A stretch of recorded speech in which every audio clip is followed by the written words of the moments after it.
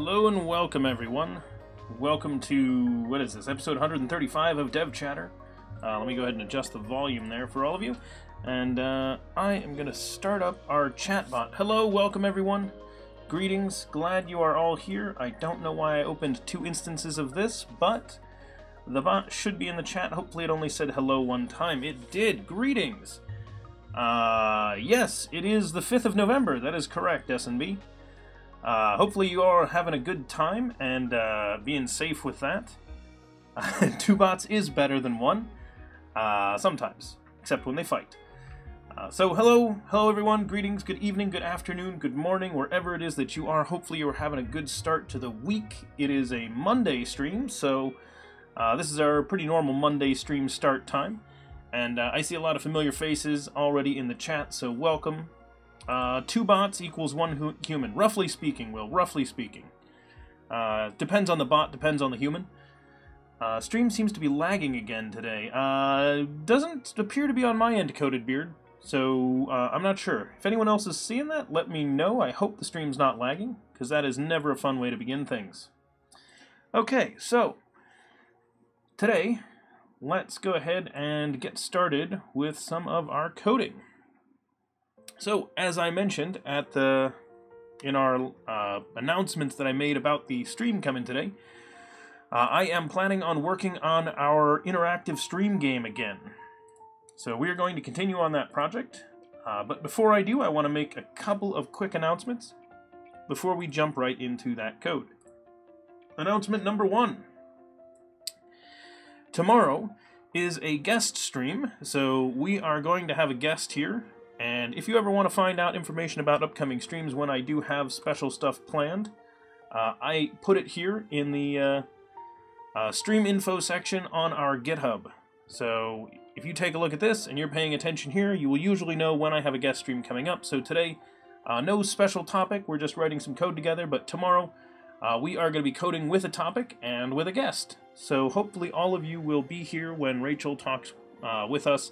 And we're going to take a look at some of our code and see if we can make it better? We'll say better, as that is a good term for it.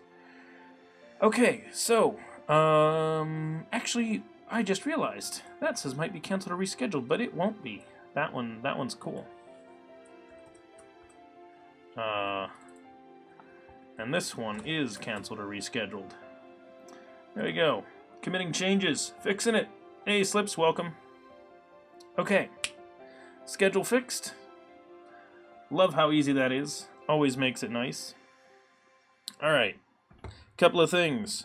First off, if you are new here, take a look in our Discord. It is the best place to chat with me and the other developers that you find here on DevChatter. All you gotta do is click that link and that will get you in the process of getting into Discord. Discord's a chat application that will allow you to talk with us. It is commonly used by gamers, Twitch streamers, and it is also commonly used by teams that are like building creative projects together. So you can find out that sort of stuff over there. Hello, long time no see. You have a question. Which do you think is better feature or spline, and would you recommend to use Photoshop with either? I don't have a good question for you there, Bork.org. Although, now that I've said your name, that does sound familiar, so I think you were here a long time ago. And, thank you for, adding me there, because that, does make sure I get my attention onto the question. I don't usually use Photoshop that often, and part of the reason why is it's overkill for a lot of the stuff I do here on the stream. Most of the stuff I do here on the stream I use Paint.net for, and I know a lot of other people that use GIMP instead of Photoshop, but they can both work pretty well. Code Adam Red, welcome. Will, I do not have the next session with Mr. Bubs TV scheduled, but we will probably get another one of those going at some point. Maybe that'll be this Thursday. Maybe that'll be next Thursday. It will not be the Thursday after that, because that's Thanksgiving for everybody in the U.S. But we will get that scheduled and figured out. Okay, let's go ahead and jump into some code. You're welcome, Bork. Sorry I couldn't get you a better answer on that one. Okay, here is what I want to do. First off, I want to make sure no pull requests that I really need to deal with today, no issues that I really need to jump on. So, Will, always. I think everybody's always got stuff to give thanks for. There are a lot of things in all of our lives that we have to be thankful for. And a lot of us should probably be thankful for them more often than once a year, but hey, at least there's a holiday that makes sure we don't forget about doing it at least once. Now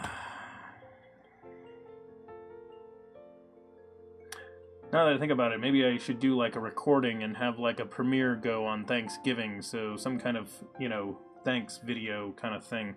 We'll think about it. It's a good idea, though. Thank you for that suggestion there, Will, even though I don't think that was actually your suggestion, but I'm going to thank you for it all the same, because it got me thinking on that line. Okay, so here's what I want to do. First off, where did I leave? Hang on. Alright, I closed that window. So, that's the one I want. Okay, sorry, lost track of where I left that window.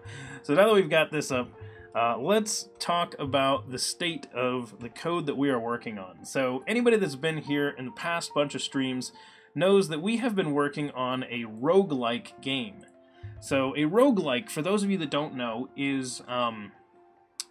basic description is, there was a game called Rogue made a long time ago. Any game that basically is like Rogue, we usually call like a roguelike or a rogue clone. Those are a couple of common terms. I use them pretty interchangeably, but the idea is it is a game where you give an input of like a, you know, directional input. You're moving around on a procedurally generated map, fighting monsters, collecting loot, and that sort of thing. They're fairly strategic because of the fact that the game doesn't run without you. So let me go ahead and start up the game. The second one will, so like Rogue, like that. And I'm going to go ahead and say auto start, and name equals DevChatter. Okay. So, I didn't start this the correct way, and the reason why is just because I wanted to have this because I can refresh the page. It's a little easier. Normally the way this game starts is actually from chat. So within the chat window you can go ahead and tell this game to start and it will start up a game. There's a couple of things that we have on here. We have our player character. We have a little spot where a zombie is going to be spawning. We have a little exit marker that is the goal that we're trying to get to exit. We're going to need to draw some kinds of graphics for that at some point instead of just having like a little exit label. But that's what I put in because I eventually want to have it be like doors and maybe like a sewer ladder that you could go down into the sewers and things like that. So we got to come up with some kinds of art for what we want to have, and then we can start having different level types and things like that. It could be very fun. And then there's this little axe down here that you can see that I am going to try to pick up. And I did, and I got to kill a zombie with my axe. The axe is a one-time use item, though.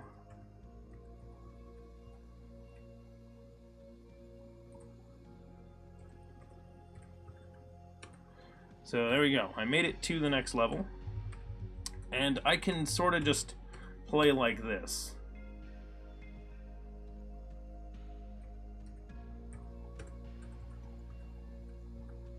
And I'm going to die here because I can't get to that exit. So this is the concept for the game. Now to show you how it works, just to give everybody this, get everybody on the same footing here, let me go ahead and do this so that you all have an idea of what it is we're doing here. Hang on. I'm going to pull this over. So let me shrink this window, make a little bit of space on here. So this normally would appear on my screen right there below me. So you'd see it in that spot right over there. But we aren't doing that yet, and in order to show you that, I'm going to bring the chat on. So this is the standard Twitch chat, so, you know, I can say hi, and that's the regular chat. You guys should have all seen that. If I go to one of our rooms, and I go over to the game room, this is where I want to do one thing. I am going to give the command, move down.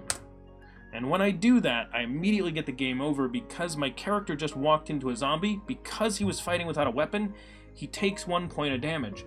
And now you'll notice the bot just reported back in the main chat, so you can see that over on the window on the right-hand side of the screen there, that I died on level 3 with 54 points. So some of that is now recorded in the database. So let's take a look at that. I am going to go ahead and open up that table where we recorded that data, and the reason why is that I want to show you, I want to set it up so that we can actually have these matches start happening and start meaning something. So where is it? So there's survivors, what do I call it? Game end records, here it is. Okay.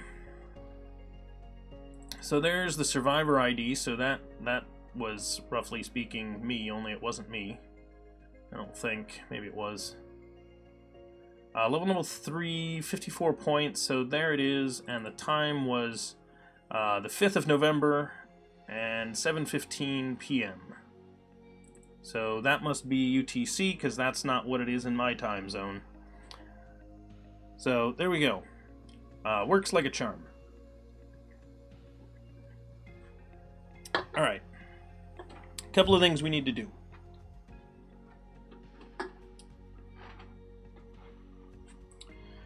Let's go ahead and have this game trigger.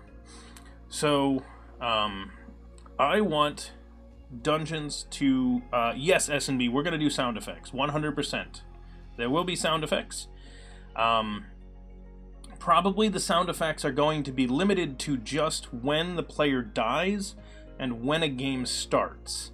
Because I don't want it to be distracting to the people watching the stream too much. So I want to let people know, hey, there's an event going on that you can interact with, and that it ended. But I don't want it to be like, I don't want like zombie sounds all the time and things like that, because I think that, yeah, so I could S&B, but if I add those kinds of sounds, I'm going to keep them really minimal. So I'm going to want those to be very light, low volume, so that they don't distract from whatever stream they end up on. Okay. So, I did a couple of things. I had made, in the previous ones, I made a list of survivors. And right now, I am the only survivor in here. And, oh, it made 2 instances of me because it based it on user ID, which I didn't specify. So, I should actually get rid of that record we just added today, because that one is bad. You'll remember I told you that I started up the game incorrectly. If I'd started it correctly, all the data would have been fine, I think, because it would have used my user ID and everything. Okay, next thing, I added in teams. So teams are what we're all able to join. So a survivor is on a team. I have not put myself on a team yet, but I probably will. I think it makes the most sense to put me on the dinosaurs team. So that being, you know, this being DevChatter, our mascot is a dinosaur. If you haven't seen it, it is this guy right here that I just posted in chat. And if you really want to see it, do I have my overlay turned on? We're about to find out if I have my overlay turned on. Nope, I don't have my overlay turned on. Okay. That answers that question nicely. Okay. So I have joined the dinosaurs team. We're going to add a way to do that later. But here's what I want to get started. I want to make it so that we have a background process running in our bot that is going to start up one of these games. So let's go ahead and do this. Let's make a background process of some kind that gets going. So we're going to open up the Wasteful module, and we're going to have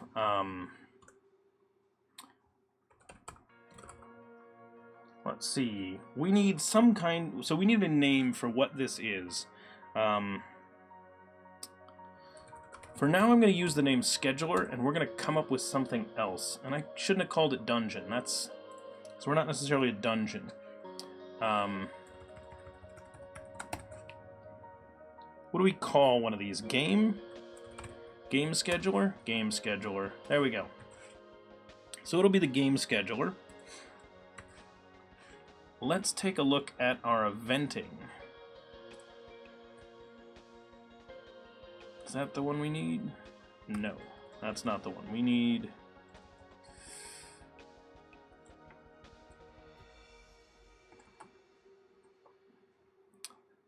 automation, that's the word. There it is. Repeating callback action. Can you recommend a database that's free to host a .NET Core app on my own host? Hawkbird Gaming, that is a great question. I don't know what you're hosting or anything like that, but my recommendation for getting an initial database for development is to use a local DB, which is a SQL Server database.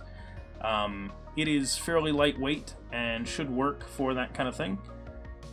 And no problem on the naming there, Hawkbird Gaming. Very likely if you did an autocomplete, it would have gone to that one anyway. You know, the English name wins out over the Irish name, usually. I am used to that. So let's call this a repeating callback action. It's going to be our scheduler. So the reason I want to have it run this way is that I want the scheduler to check and see whether or not we should be running a game. So I want our automation system to just automatically call this thing and let us know, hey, and just check with us and say, hey, is it time to do a thing? If so, then, you know, let's do that thing. Okay, a couple of changes I want to make here. So this has it, because the repeating callback action takes into its constructor an interval in seconds and a callback, it put those here. I don't want that. So we're not going to have those there. We may have settings, but I'm not going to pull them out just yet. So for now I'm going to make a constant that I'm just going to call,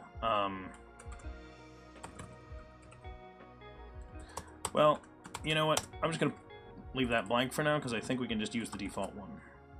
This is going to be a callback, and I want it to be do something.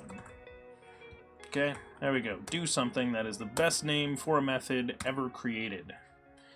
I will not hear any arguments made for any other method. JamieJ82, hey, welcome. I am doing fairly well. So, game scheduler, do something. Hope you and everyone else here in the chat is doing pretty well this week. So what do we want to do? Check for game. Let's say start game.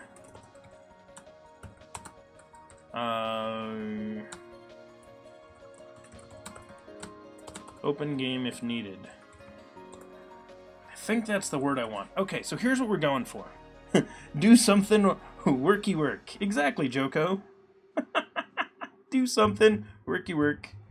Alright, open game if needed, I think is the name we actually want.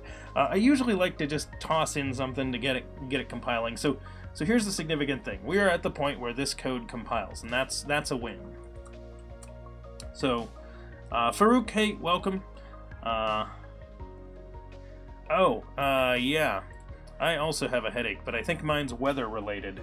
It just warmed up to, like, you know, I'll give you our American system and say like 60 some degrees or something from like 40.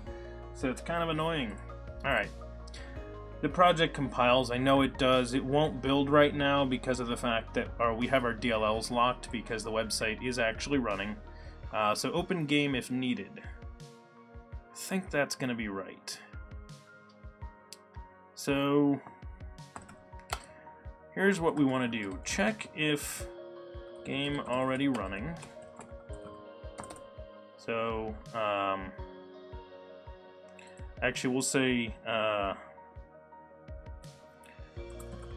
just say return if game already running, because we don't have anything to do then. Return if game open for joining, and lock game start. It's the first thing we want to do. So prevent anybody else from starting. So we may actually want to use an actual lock here just to be sure. Farouk, yeah, I can show a little bit of gaming for anybody that showed up late. Oops, I hope that's reconnected there.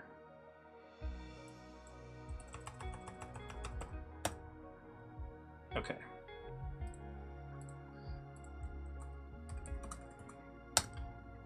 So here's the game. It's right down here. Once it starts up, you can go ahead and play the game. Oh man, this is going to be a good one.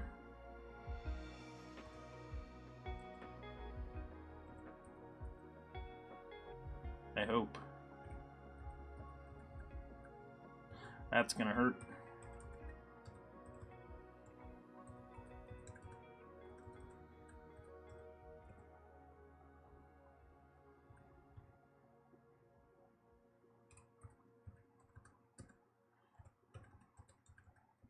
What is love?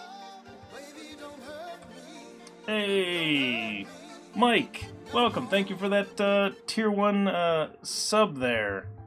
That is 2 months in a row, so welcome. Hey, I bet you're lurking in the back somewhere. So Snakehead, this is the game we're basically making, is this one right here. And I got killed there, which is fine.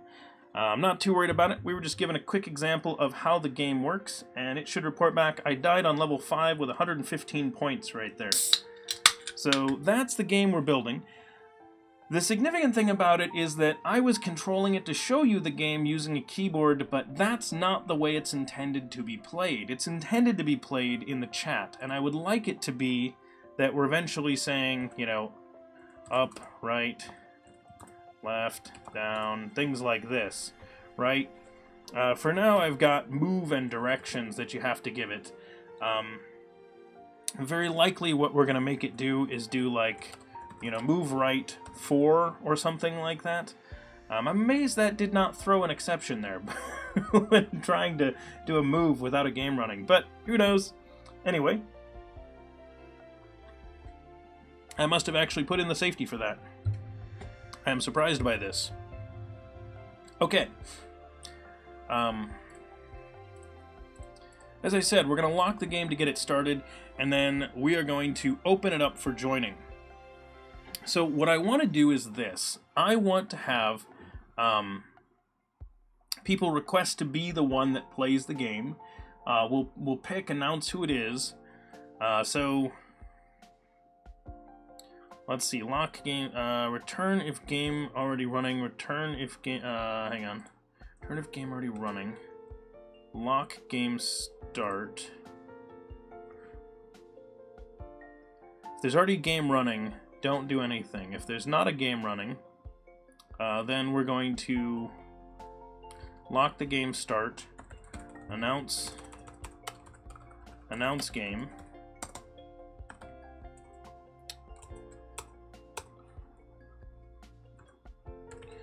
If game already running, lock game. Hang on, I'm gonna get these states written down. Hey Snakehead, welcome. Thank you very much for that follow there. Let me just do this. This is not where I want these booleans to live, but this is gonna let me start just writing the logic. Game open. Game open for joining. So if the game is already running, and I am going to change these names, and these need to be static. I guess the game... why did this get created static? Did it need to be? Ooh. Because it can't call it if it's like that.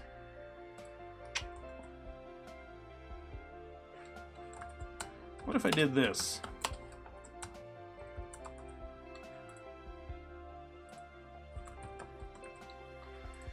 Can I get away with that? No?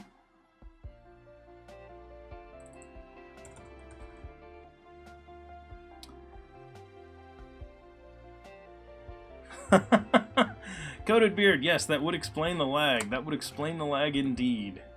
Okay, alright, you win, thing. You win.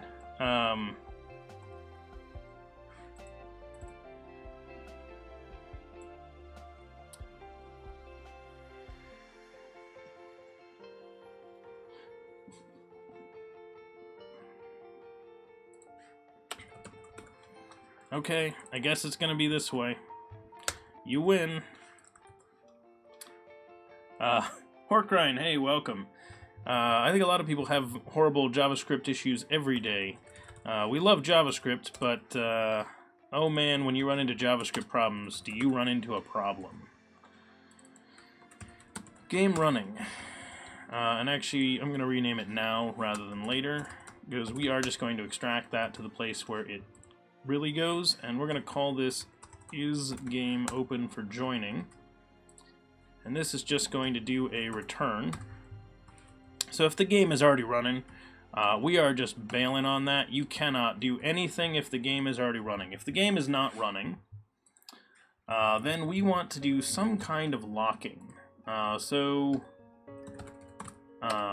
Static object.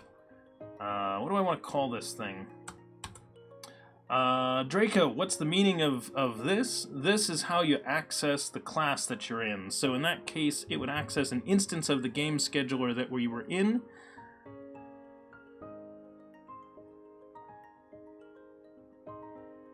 How did this ever work?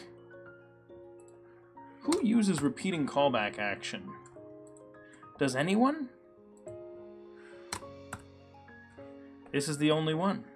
No one's using this?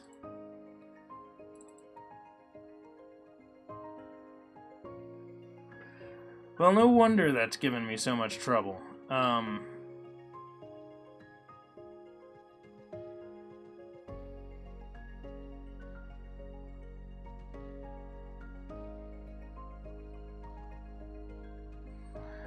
In that case, we're not going to be a repeating callback action, because it's not buying us anything right now. Is it time to run invoke is done? Sounds good. Is done equals false. That will always be false, and we'll never do anything with it. Invoke is actually just going to call open game if needed. So that is only here to rename, essentially, to the other method. So if an interface requires you to have a worthless method like an invoke or something like that, which, to be fair, it's mine, but I need it to be generic because the interface is really just an interval action, so that's the method getting invoked. Don't use that method except to call it. Make sure that your code uses a real name. So yeah, this is an extra call, but it's pretty easy. Yes, how did this ever work? Every developer ever. Yes, so everyone here, especially if you're a new developer or anyone who has imposter syndrome of any kind, seriously, we all say that. The how did this ever work? And then it's great when you find out it never did. So it's just that this I had created because I Yagni'd this. I will be truthful in that I Yagni'd it. Which, if you don't know what Yagni is, that basically, Yagni stands for, usually people say you ain't gonna need it, but it's, you know, you aren't gonna need it.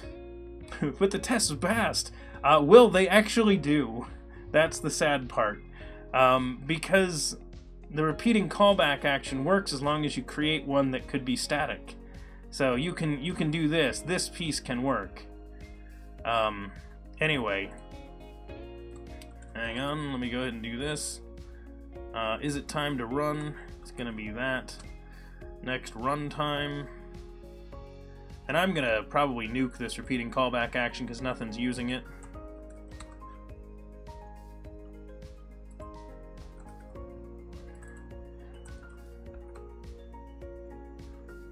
Derp. There we go. Next runtime. We're gonna go ahead and put this up at the top.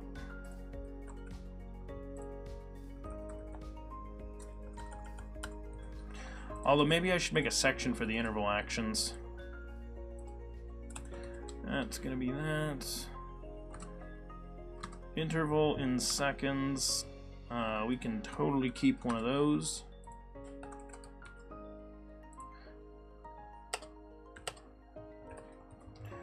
Set it to 5 for now. Anything else I need to steal out of there? Nope. Okay. When you run it, actually, we need to set the new time to run to the next runtime. So it did this at the end of its invoke, which I should do at the end of open game if needed, but I don't actually want to do that. So here's what I'm going to do.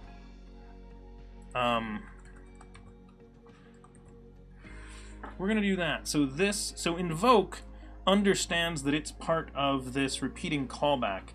Have I used Hangfire? Eckstein, yes, we used to use Hangfire. We thought it was overkill. We got rid of it. It actually gave us a couple of problems. It did not work well with what we were trying to do, so we tossed it. I will admit that. But we did give it a try for a couple of weeks. Is game open for joining? So now this is an interval action. The game scheduler will now need its own testing for this. So let's go ahead and do that.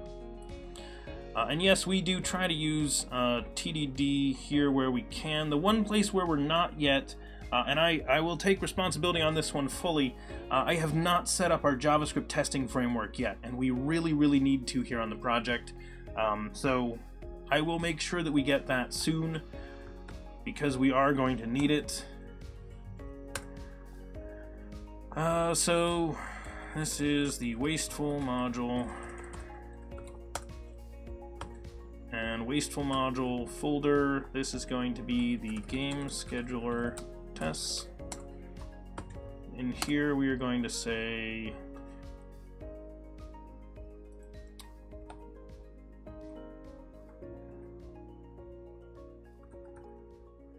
is it time to run should? Yeah. So I'm just going to steal this one because I have a feeling these are pretty much the same. I just want to make sure this isn't busted. Can I... No, I'm not going to use that. That's hideous. Ugh, I don't even want to look at that. I'm going to replace that one with this one.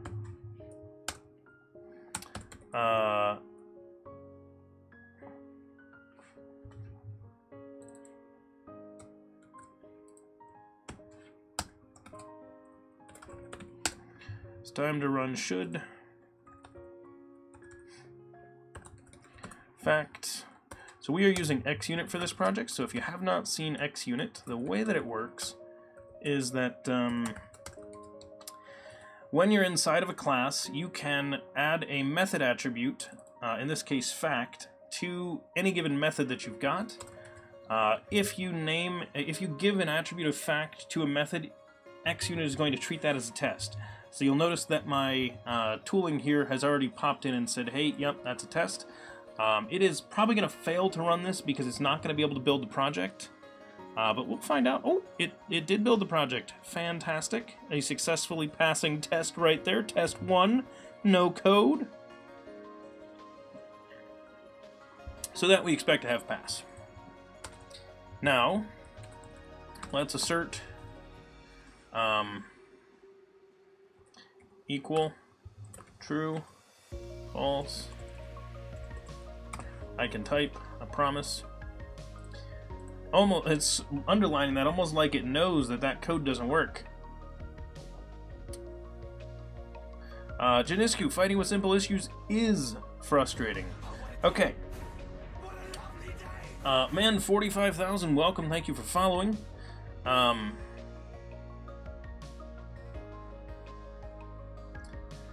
Okay, so this test can fail. Confirmed. Let's go ahead and do this.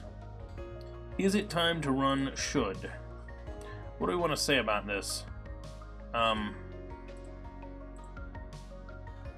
Return false when created. When created. So we'll create a new object and immediately check it, and it will be false.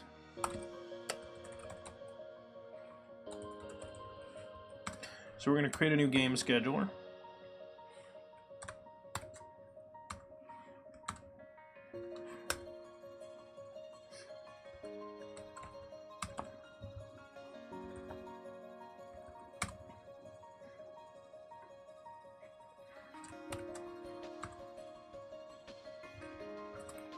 Call that result, and I will say result should be false. There we go. Right off the bat, you create one of these, you immediately check it. We are going to end up with result should be false. Obviously, since I wrote the other code already, it is going to probably pass to begin with. But all I have to do to make sure that that is the case is make sure that it actually can fail. Set the interval to 0. Then I think it'll fail. We'll find out. That may not be enough time, because if I did a greater than... we'll see. It should fail. Let's hope it can fail. It fails. Fantastic. Perfect, perfect, perfect. Love it. Alright, confirmed that test can fail if we do not set the first run to be in the future. Okay. You added a grid to CSS content and don't render, but sidebar does. Yeah, Jadiscu, it is always a challenge to track down CSS issues. Snakehead, that is a great question. Why do I use C#? I like the language. I think it's a... It is a good language, and one of the things I like about it is that it has a familiar syntax for a lot of developers, so there are a lot of people out there that can read and work with C#, whereas when you use some of the as Mihai there mentions, C# is a hybrid. Exactly, as Will says, why would I use anything else? C# is a very versatile language that can be used for a lot of stuff. It is a general purpose language, so you can use it for applications, you can use it for web development, you can use it for gaming. You know, if you want to use Xamarin, you can use it for mobile. There's a lot of stuff that you can do with C#. It's a very good language. It's getting a lot of it gets a lot of love from the team that maintains it. So that's one of the nice things that I like about C#. I don't always agree with every feature they put in, I don't always agree with the direction they take on everything, but I think overall the changes that they try to make to the language are good, and it does get a lot of improvement over time. C# today is much better than C# was even you know, a few years ago. So that is one of the reasons why I use C#. C#, Snakehead, you know Java, yeah, so Java's similar to C#, and they are trying to make a lot of the same kinds of changes that C# did. So both of the languages are trying to make a lot of improvements and make some good direction there. But Java is another general purpose language, so they're pretty similar. Return true after first interval. We'll say after interval.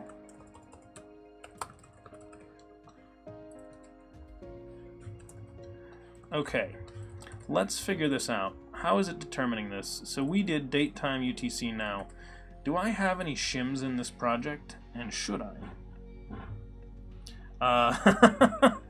Yes, as Will mentions, I do know a lot of people that dislike the way that Java handles their exceptions, but there's preference to that. I'm also not a fan of it, but I don't wanna just bash a language over some design differences.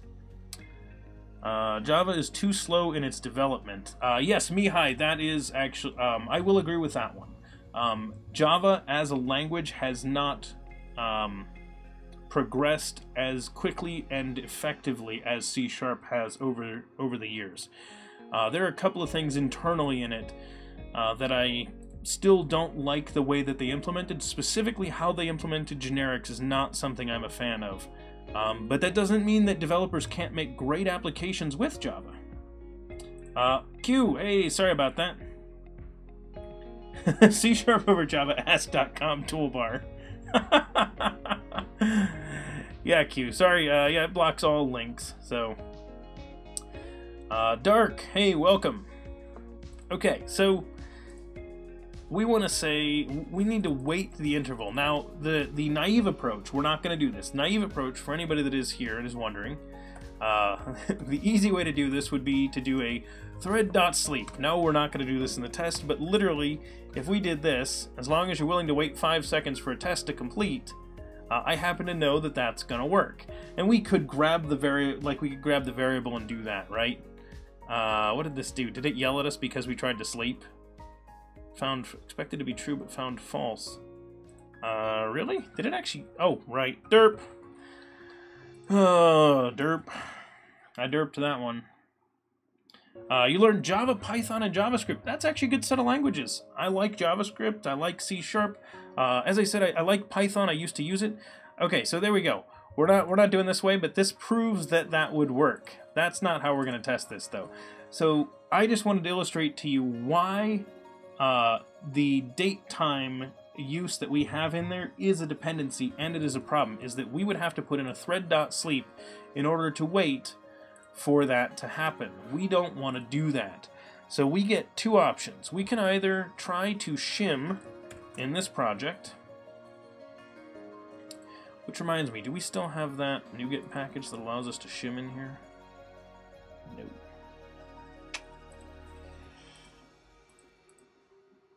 Let me do that. Let's see. .NET Core.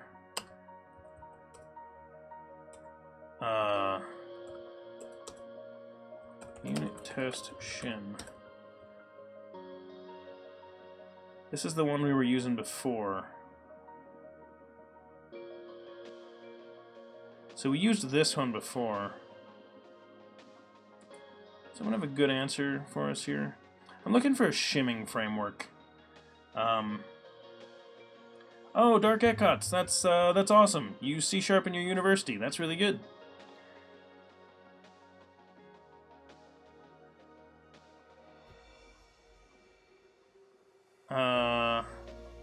Yeah, MS Fakes doesn't have support in .NET Core. Yeah.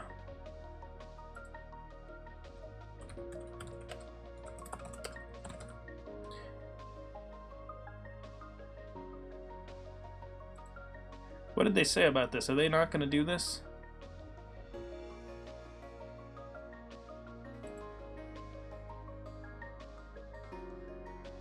On the roadmap. Awesome, guys.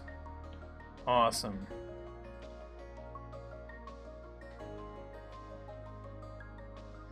Okay, I'm glad that they are at least talking about it. VH Dunpole, I will explain. Here's the basic concept. What I would do is I would say, essentially, this is how it would work. So, start shim context right here, and we'll pretend that this is code, just so I can illustrate how it works. And, you know, then end shim context here. And what that does, so like, when I start up my shim here and I run code inside of the shimming context here, what this lets me do is I can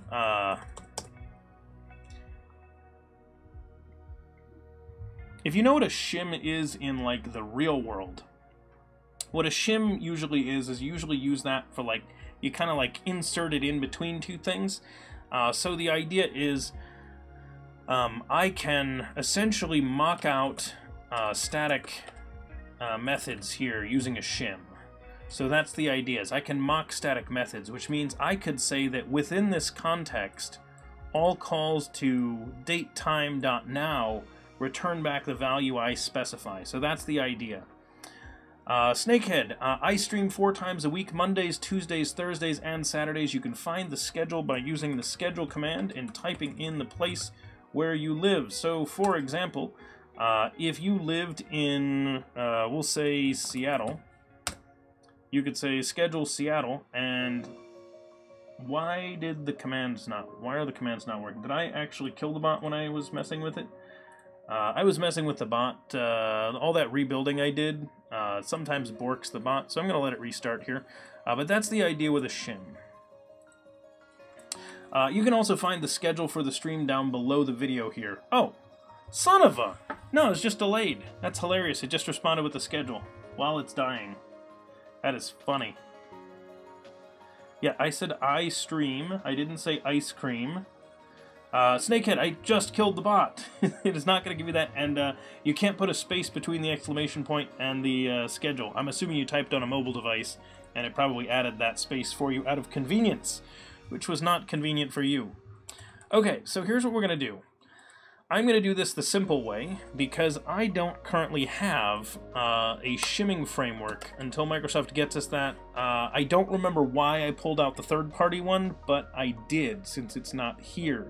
So that means I pulled it out for some reason, and since I don't remember what that reason was, I'm not going to bring that back in. So, first off, I'll restart the bot, Snakehead, so that you can ask it for the schedule in Brussels. Okay, so clock. I'm going to use that one. We're going to call that clock. I am going to save that as a field. When I'm over here in the is it time to run, I'm going to say new fake clock.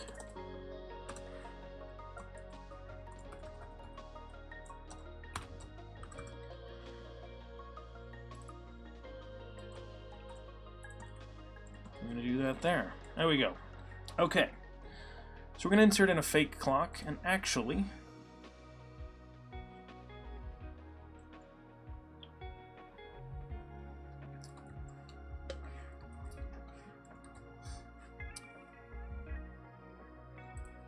see? Schedule Brussels worked. Ice cream 4 times a week isn't bad, though. No, Will, it's not. Dark, you have a noob question. No problem. We welcome those here. What's my favorite setup spec for programming languages? So, I generally like to use ASP.NET Core with C# and JavaScript. So, I do like C#, I do like JavaScript. If Blazor comes around and is nice, I might use it. Hey, Snakehead, thank you very much for the sub.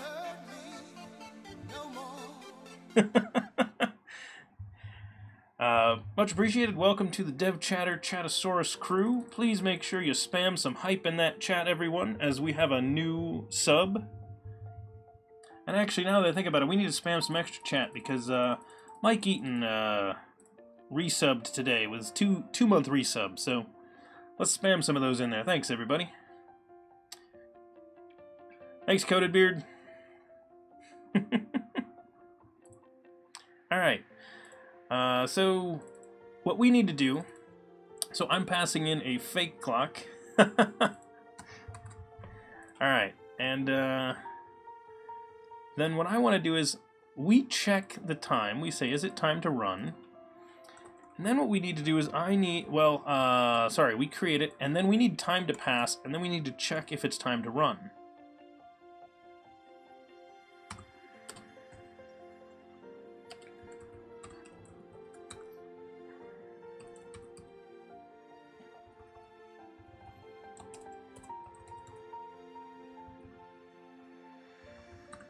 Add seconds, scheduler dot...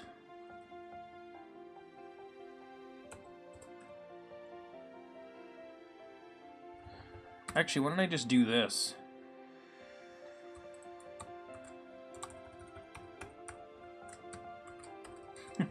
We're going to set the time equal to the next runtime according to the thing itself. So there we go. Return true at next runtime. So there we go. That's a super cheaty way to do that. How does fake clock work? I don't remember. It just initially sets those values. Okay, cool. Okay, so the fake clock is going to have the initial value. We're then going to set it to the next runtime value, whatever that is. And then that'll be its current time. We're going to ask if it's time to run. And then we expect that to be true. Let's go ahead, run a test. We'll see what we get. Assuming this all works, we can start up our joining window. So we're going to have a window of time. How much was it off by? Was I off by a second? Fraction. I bet we're off by a fraction of a second or something. Or it's a greater than instead of a greater than or equal to. One of those. We're probably off by very little time. So let's take a look. We're going to do a quick debug and just see what it is. Yep, it's a greater than. So UTC now and next runtime are the same. We're going to allow it to be equal. Because we said that is the next runtime, not when, you know. So equal to will be allowed. So there we go. Greater than or equal to. That's certainly what the names implied. True, but found false. What? Lies. Lies. Oh, wait, hang on. No, that's not lies at all. That's totally correct. There we go. Clock, clock, clock. Helps when you use the clock that you pass in. But that's what the tests are there for. They make sure that I don't miss that stuff. That's why we do it. Perfect. There we go. So return true after the interval. Fantastic. Now let's actually do the real code for this. So we're going to say, if the game is running, return. I was thinking that we needed a lock for this, so we're going to take a look at that. Let me get the testing out of the way, just so we can see this code a little bit better. Since I don't turn that bit on yet, I don't want to try running it yet. Now I happen to know that the way that I can test the open game if needed is by calling invoke. So we're going to call that. Oh! That is awesome, Snakehead. That is really cool that you're making one of those. Our game is actually all written in JavaScript, not in C#. This is like almost the facilitator for the game. So our game runs in the overlay, so it'll appear next to me. I don't have it. I don't think I have the overlay turned on right now. But let me confirm that. I said that earlier, but didn't actually confirm. Let's find out. Nope, overlay's on. There it is. See, that's our overlay. It's up there. Someone could technically play this game right now. Okay, so first things first, we need to make a couple of quick tests for this. Get rid of that threading piece. We don't need that. Let's go back in here. We're going to make... it's called open game if needed.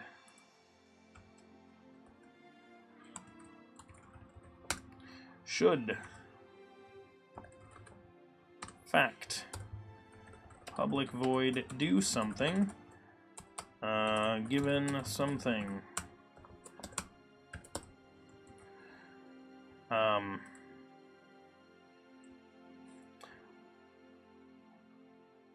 Actually, we might go the other way. I said do something, which is mostly a joke. Do I have a way? No, I don't have a way of making sure the game is already running. Unless we're passing in the game state somehow.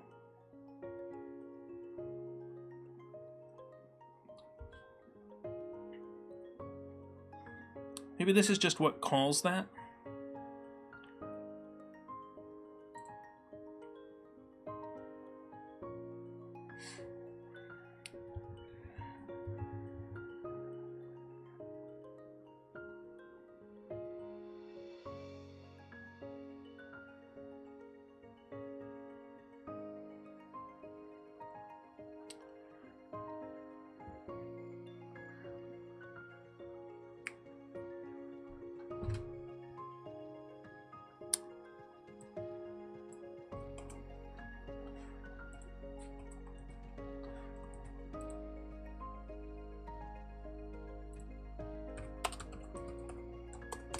I'm changing what I'm doing.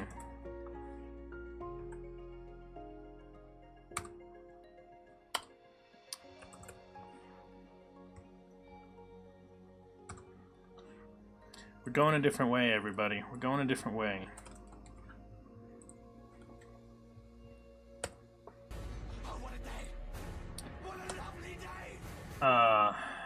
Ludini, welcome. Thank you for that follow. Much appreciated. I'm in an action system. We're gonna make a new thing in here. We're gonna make new repeating callback action.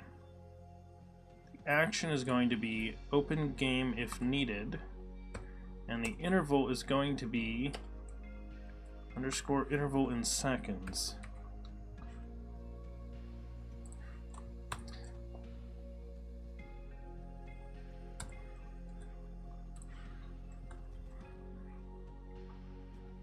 Actually, I'm going to make this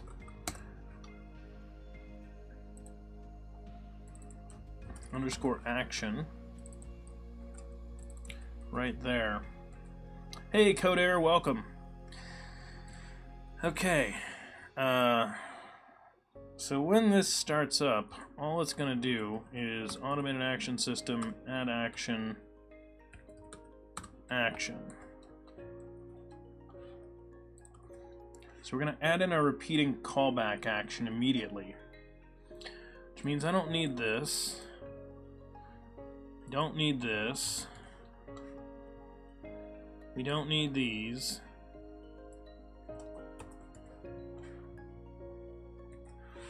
There we go. That's much better. Now it's composed instead.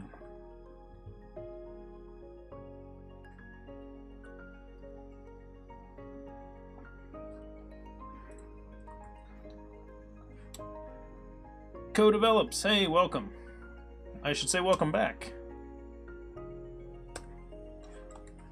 Because you have definitely been here before.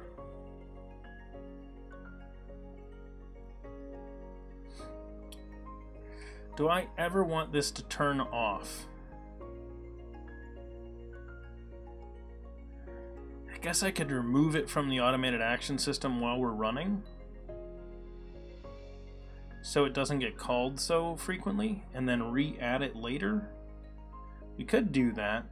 It's a little bit of complexity, but not much. Either way, we'll try that. So open game if needed should.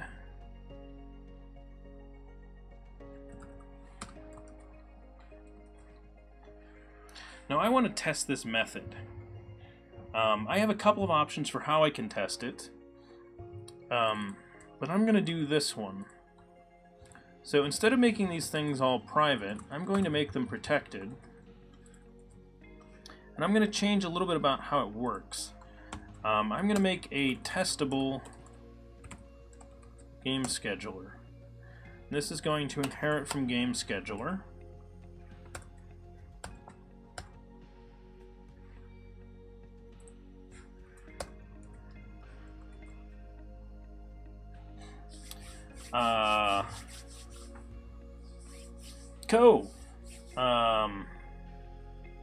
How much of the C# stuff have you missed? You saw,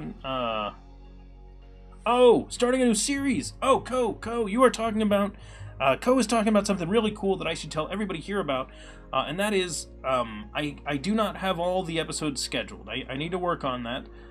We've had one episode so far of our Learn to Code in C# series, so if anyone in here is a beginner in C# or wants to learn more about C# or knows someone that wants to start out coding, or is just a beginning programmer, and yes, even if all you've been doing is like basic Hello World stuff and you're just checking in because you're interested in those sorts of things, yes, you're a beginner, and you are welcome to join us on our Learn to Code in C# series. And that link that I put in the chat there will take you to this page right here, where last week we had episode 1 of our Learn to Code in C# series. So I should say Learn to Code in C# Core episode 1.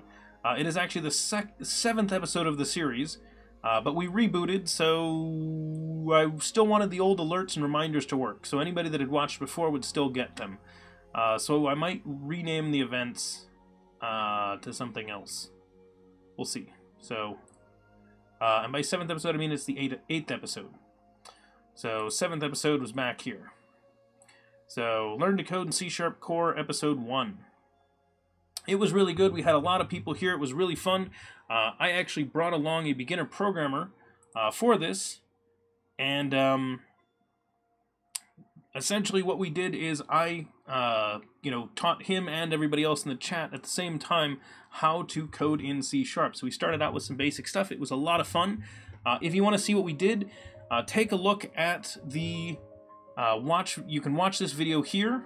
You can also find it in the videos section here on Twitch. And if you want to get reminders of our Learn to Code series, you can just click Remind Me. And the link over there in the chat works for sending people to this event. But I will be announcing it and things like that. So if you follow me on Twitter, or if you follow DevChatter on Twitter, both of them are going to be tweeting stuff about it as we do those. And best way to get information about the stream is to join our Discord. All these links, by the way, are over there in the chat, and they're also down below the stream as well. So you can find all that stuff there. Does the... yes, Snakehead, that colon means essentially extends. We use that for both inheritance as well as implementing interfaces.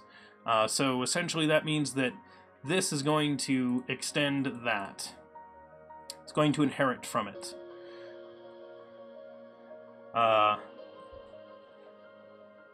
I am gonna guess, is it Kindogrek? But welcome, hey. I don't know which one is it. You let me know and I'll try to say it better the next time, but welcome. Glad you are here. The first way, Kindogrek. Awesome. So I did guess correctly the first time. Yeah, you probably noticed I slowed down for a second there. I was like, Mike, wait, hang on a second. Let me gotta order my guesses, come up with which ones I want to go with. Okay, so here's what I want to do. For our scheduling tests, for this, I want to use the testable one. So we're going to make new testable game scheduler. And it needs a fake action system.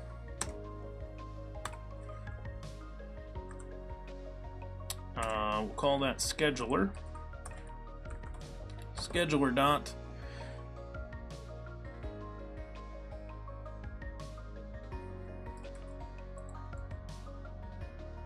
Almost forgot. The whole point of doing this.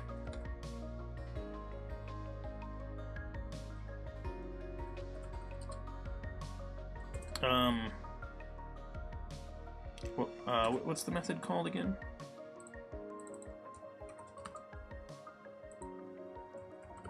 Public void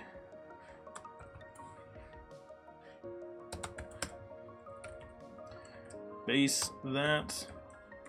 Okay.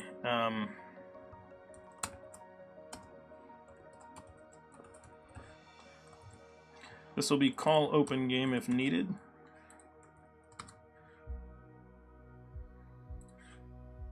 Scheduler call open game if needed. And there we go. Snakehead, glad you're enjoying the stream. Take care. We'll see you next time. And thank you for that sub, by the way. Oh, Kendo. Ah. Using DevChatter bot core modules. Yeah, it was not a link. Nightbot is dumb sometimes. And yeah, so the funny thing, there's probably a lot of people in here that when I pronounce your name, maybe I get it right, maybe I don't. I will tell you, it's really hard because we get people coming in here from all around the world, and it is difficult to know, I guess, what language any name is from, and you got to figure out, it's like, wait a minute, are those like those words? Yes, a link is in the eye of the beholder. That's actually true. If someone owned, like, you know, bot modules, the top level domain, that suddenly becomes a link. That's why determining what is and isn't a link is so difficult. So, okay, so call open game if needed, do nothing given, Game is running.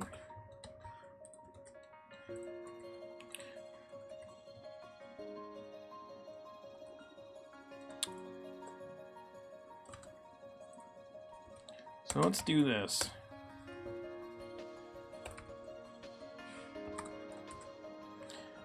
Is game running equals true. Whoops.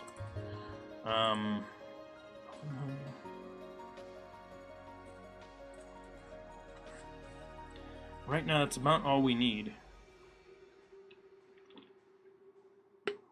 Oh!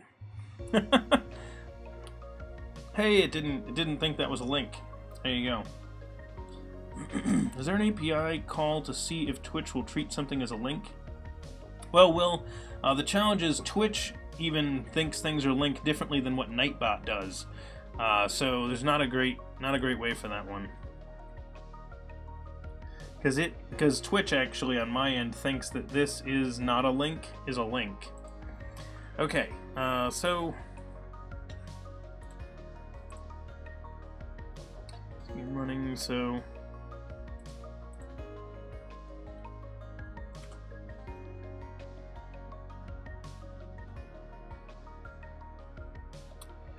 should do nothing when game is running. That test isn't going to do much right now. The best way to make that test have any meaning is to say when it does something. We need to open up a window for joining.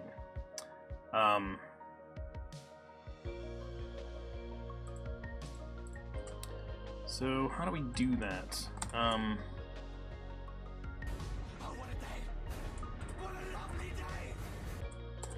No, announce game open when game not running.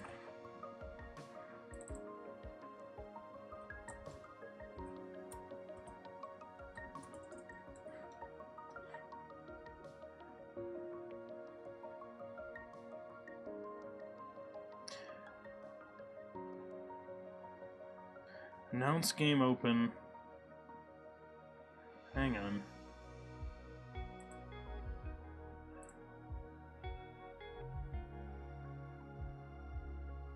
Can I just call the actions in the action system? I think that's how I do it.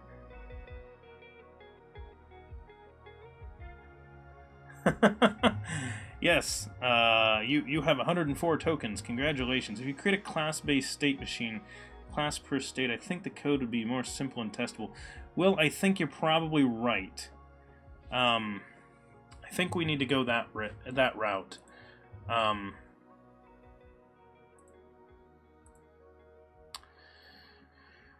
Let's see.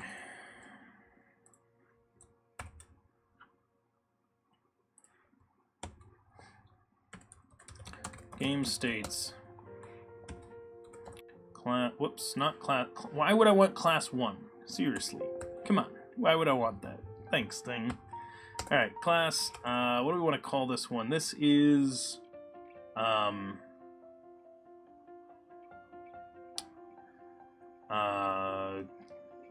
It is better than class 0. Game open. Open game. Open game.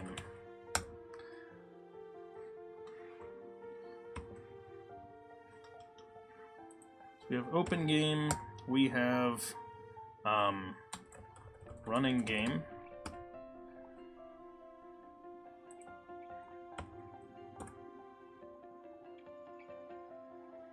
And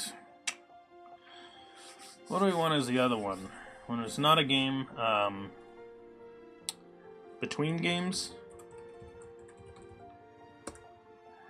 Because I don't want to really say end game, because there's no difference between end game and next game starting. We're kind of just in that mode of like we're between games.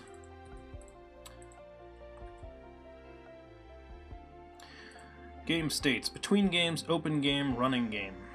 Okay. Running game has some data about it.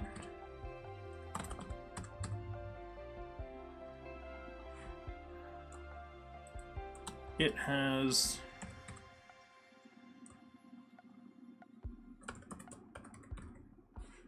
yeah, limbo, exactly.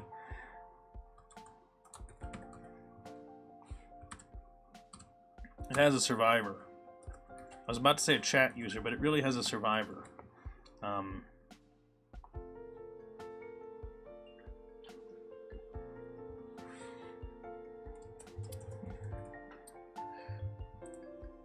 open game has a list of chat users, which I'm not going to use the chat user collection. I am going to use a list of chat users. We're going to call it entrants.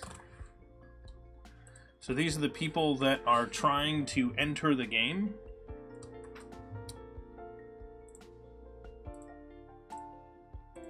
Between games.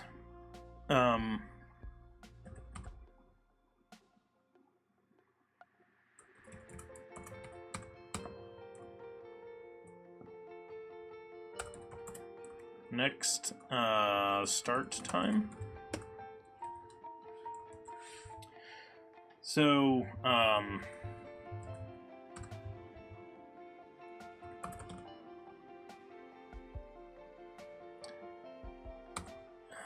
let's see, next start time.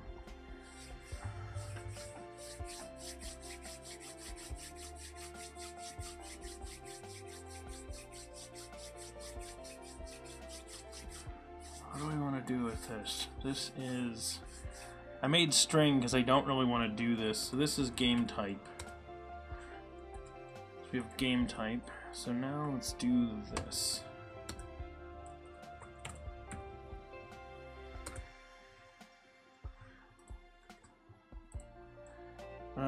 State info.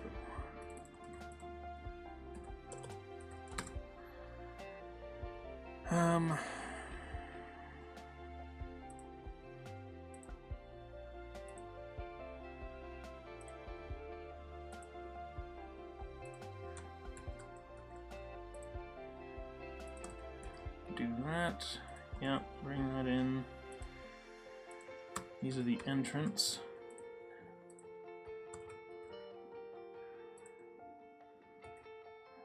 Go. And then between games. Sorry, I see blinking in chat. I will take a look at that in a second, everybody.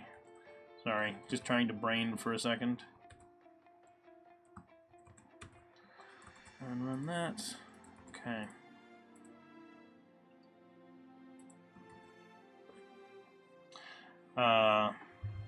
Okay, hang on a second. What's going on?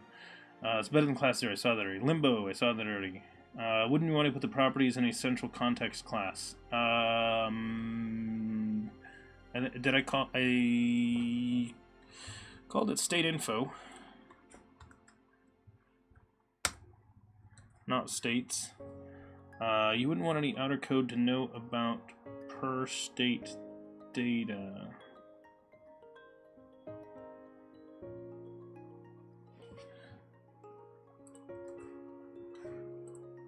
And this can get passed around. And this should be game state info.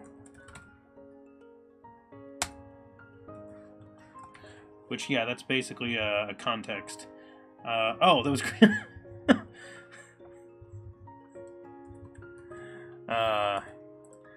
And yeah, I think I do want to have the word game in there. Game state info.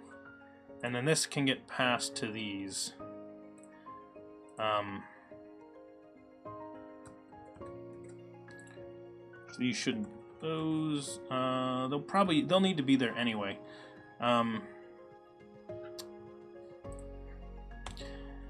Okay, I don't know whether this is going to be an abstract class or an interface. I think it's probably going to be an abstract class. But we'll find out.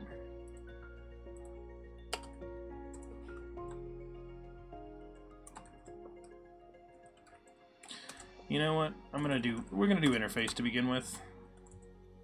I'm gonna do iGameState for now, and I'm probably going to regret this and at some point very soon switch this into a switch this into an abstract class, but we'll see how long it lasts as an interface.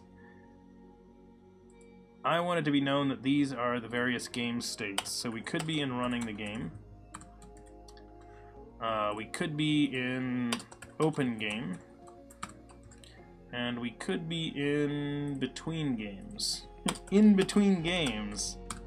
There we go. In between games. You hear music. There should be background music. Can you guys not hear the background music? I don't know if that's what you're talking about. Yeah, it just depends on whether or not I'm going to run into the point where I very quickly need to share some code between them. Oh, it was an in-sync joke. Nice, nice, yeah, yeah. Was that Chase? I totally missed that name. But welcome either way. Thanks for following. Chase for the win. Yes, welcome. Thank you for that follow. Greatly appreciated. Hopefully that means you're enjoying the stream and want to help out with want to help out with the game in some way too. Okay, so when the game is running, okay, so this is when we should be listening for commands given by the survivor user.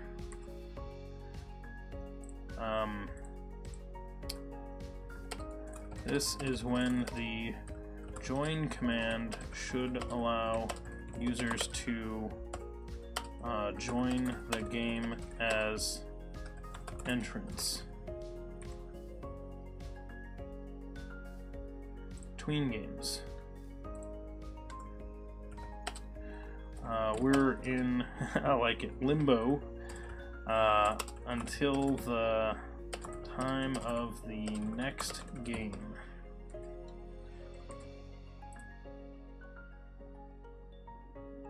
Oh, yeah. So, Will, that's usually what I do with a lot of stuff. The question is whether the so yeah, if you make a base state class that they were all going to use, then you can basically start there and then figure out the interface afterwards, and it's pretty much the same thing. Everything's going to use the interface. It's just whether I was like, are these going to be all really, really similar or not? And I don't think they're going to be that similar, because I think there will be a significant difference.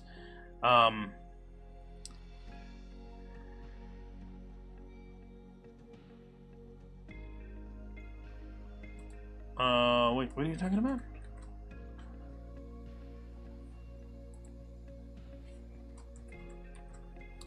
Mihai TV. Your namespace will be written on 2 lines to be entirely visible. Oh, it's not that bad yet, but yeah.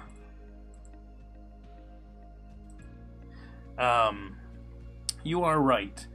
Something I want to do, actually, with this project we've been doing, is I kind of want to pull this one out into its own folder. So let me go ahead and do this right now while I'm thinking about it.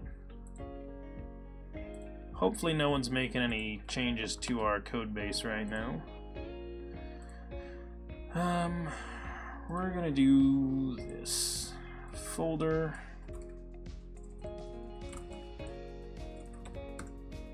We're gonna make a folder for the game.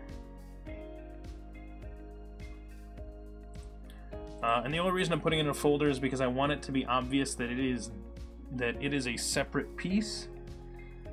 This is going to be a net standard library.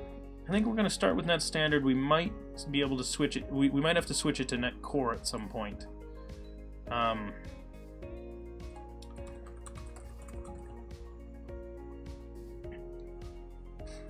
We'll say devchatter.bot.module.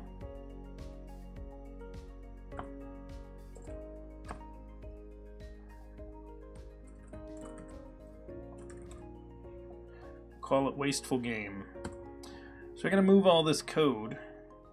Are you using a third-party source control tool to use Git? Mihai TV, depends on what you mean by third-party. I am using a first-party source control tool to use GitHub. Hey Rubik's, welcome. This is GitHub Desktop, so this is from GitHub. And since GitHub is now Microsoft, it's really hard to argue that as third-party. As I'm using Microsoft languages, tools, including GitHub Desktop, which they now own. So there we go.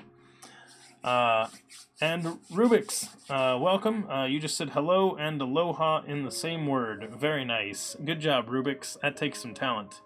Okay, let's go ahead and move this. Code from here.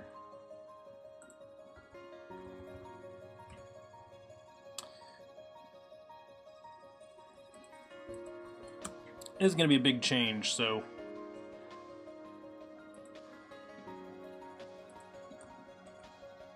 let's watch as it breaks. Will, how did you miss that? That happened so long ago. It's actually been finalized. Like, they are together now. Yeah, they did that a while ago. Oh, yeah. So you use the built-in VS source control there, Mihai. Yeah, it was a while back. And Rubik's, I do use the command line for Git. As Will puts his head back under a rock. There you go. You pretty much need your head under a rock to have missed that one. That was like, geez, like every like open source person I know started going, well, it's time to move all my code to GitLab. And I'm just like, you really think that makes that big a difference? We'll find out. I don't think it's gonna make a big difference. But I don't generally, you know, call for the end of the world every time something happens somewhere. Ooh, if I do this, I need a separate, I need to separate this if I go this route. That's a great question. What do I do with this?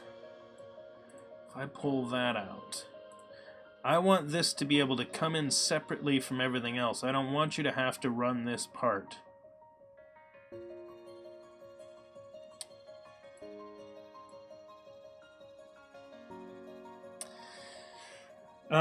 Let's see. Microsoft already was the top contributor on GitHub. That's true, Q. That's true. I don't see what could go worse. Microsoft integrating GitHub into VS. Hey, Jesse. Welcome.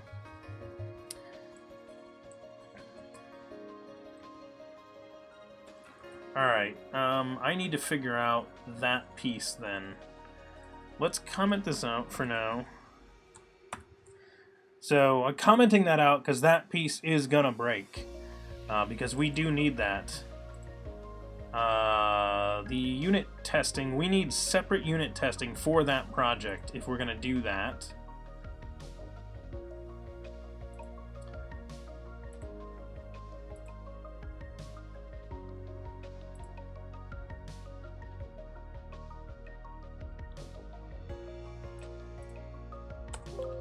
We were tossing that anyway, so that's fine.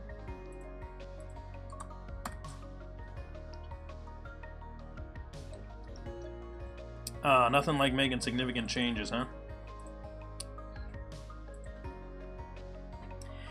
Okay, so our hub doesn't know about our hub if we go this route. We would have to include the web infrastructure in that project, which actually I'm okay with, I think.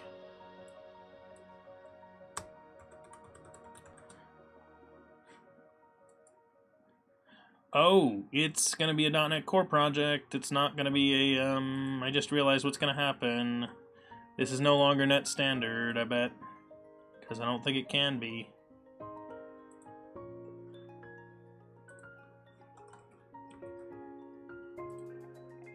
Right? Because this one can't be either. Yep, Net Core app. Bummer. Told you. I wasn't sure how long that was going to last at all. And turns out it doesn't last very long. Okay, so we're going to move this hub over into this one.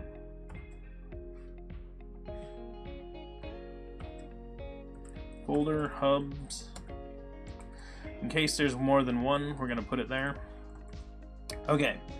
And I apologize about sending the bot back in there a couple of times, everybody. I am messing with stuff, and the problem is as I mess with stuff in the bot, it tries to rebuild itself, and that's actually why it's spamming the chat there. So I'm going to go ahead and just kill it, because as I make these structural changes, it's going to be like, oh, I need to restart. You changed structural stuff in the app. So there's what we're going to do.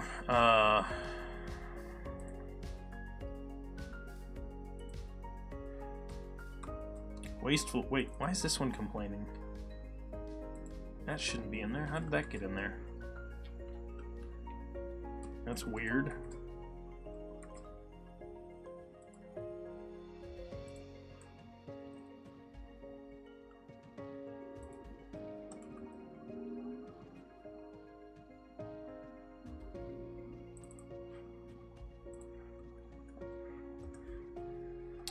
Move you to your new namespace here. Move you to your new namespace. Get this one in the new namespace. These commands are going to break, by the way. And the reason why is that we have some data in the database. So I'm going to change that, and that ought to fix things. Once I change the data. Scheduler.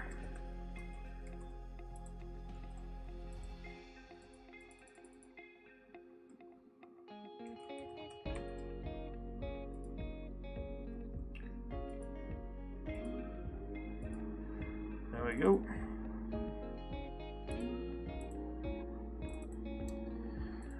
Fix these namespaces by doing a quick one of these. We will do a quick find and replace on that with whatever this new name is.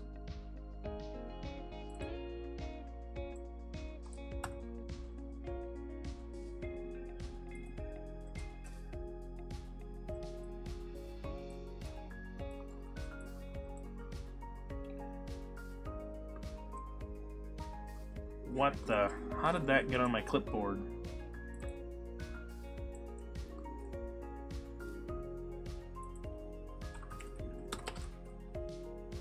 This turns out it wasn't any faster.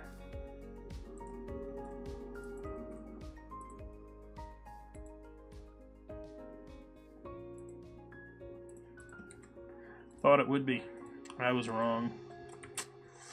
Okay, there we go. So that should have gotten those ones.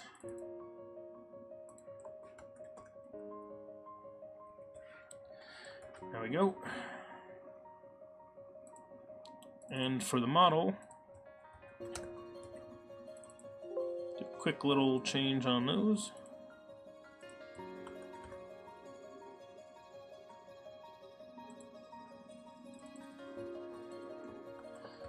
And on that.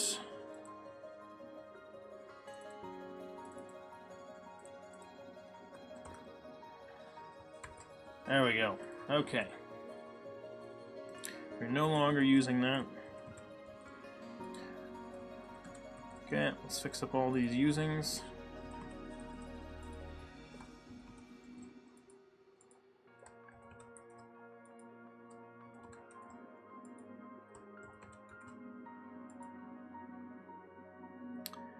Okay.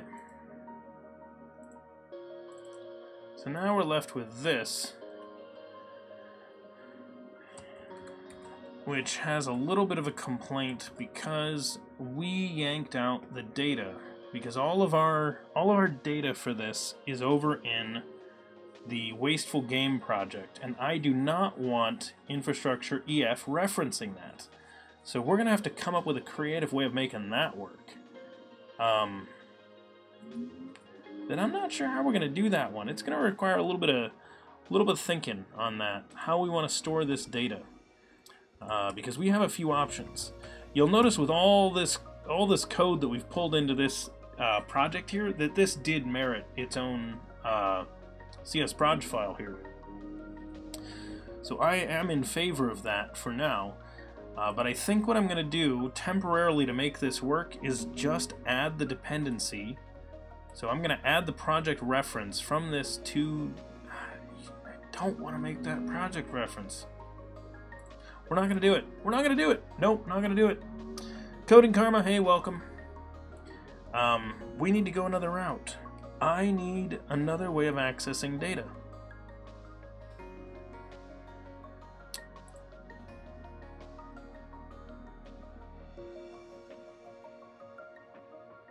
Yeah, I know, Will.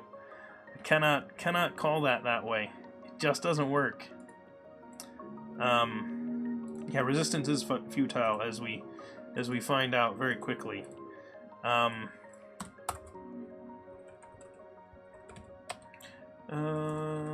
EF core data context classes.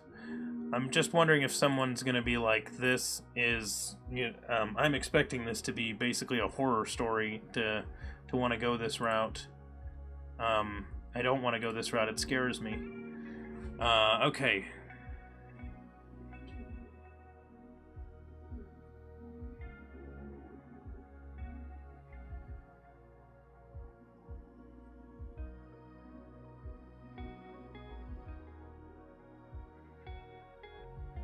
So if I keep its data entirely separate and make the wasteful database be a separate database, then that should be fine. Minxie Rose, hey, welcome. And Gareth, hi, how are you?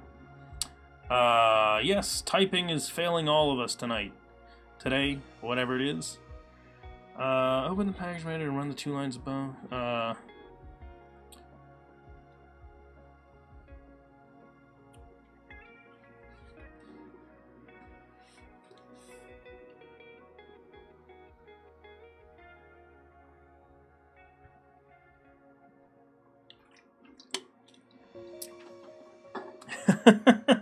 Hello, latecomers. Thanks, Will.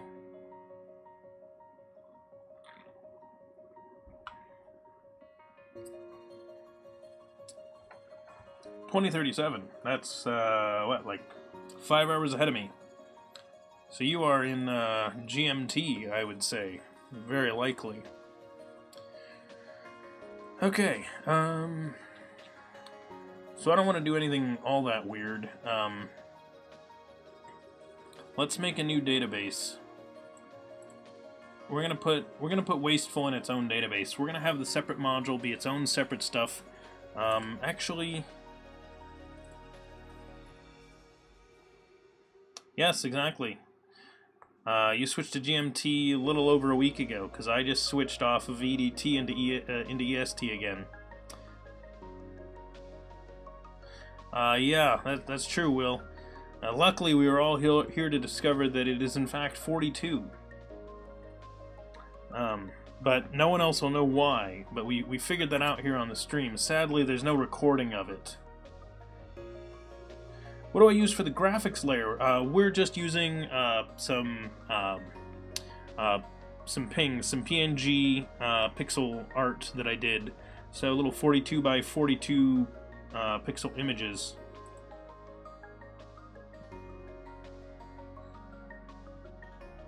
I will give you an example.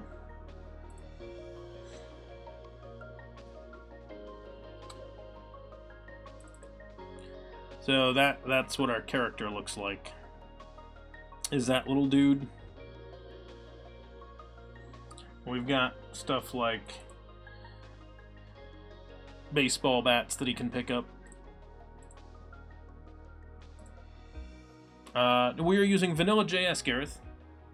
How do I keep my viewers engaged? Well, I pretty much just work on code and talk to them. Generally, if you don't treat people like idiots, and you assume that the developers watching your stream are pretty smart and follow along and get what you're doing, talk to them. And yes, showing off your cat is a really, really good trick, as Will mentions. Is he in here? Cat's not even in here right now. I can't show off the cat. Okay, so that's the bot. So let's do this. App settings JSON.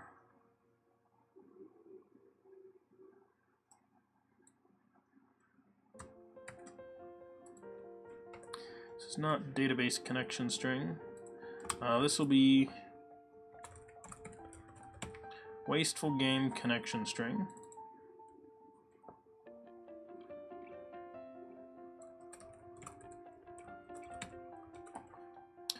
Wasteful game DB.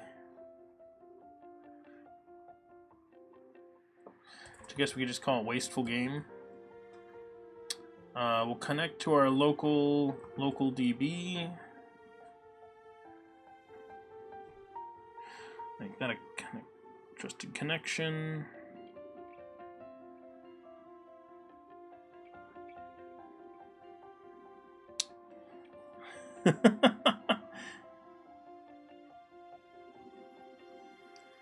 How do you grow your stream? I don't have a cat to show. Oh man, yeah. Gareth, that's a tough one. You need to get a cat. You gotta get a cat.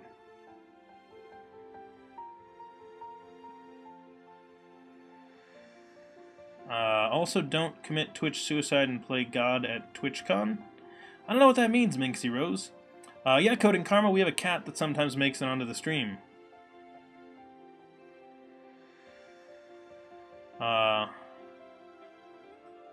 Oh, yes. As Coding Karma mentions, you can have a cute doggo also. You need a dog or a cat if you're going to be a Twitch streamer. If you wanna go pro on your Twitch stream, and that's the way you do it.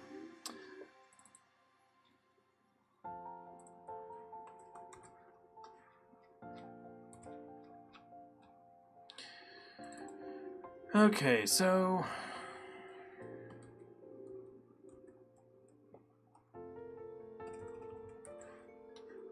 for now, we're going to add that project dependency here. I'm okay with this one, having it, as long as we don't actually depend on anything other than like right here saying, yeah, include this thing. So we're going to use this for startup only because I don't want to have that loose a startup. So there we go. So there's wasteful hub getting created, and then its other code's getting loaded into memory as well. Minxie Rose, the bot will yell at you if you post a YouTube link, but people are welcome to post YouTube links over in the Discord as long as they are relevant stuff. Let me go ahead and get my bot running because it's not. It might not want to start because we're in the middle of making some significant changes, and it doesn't want to start because we're in the middle of making some significant changes.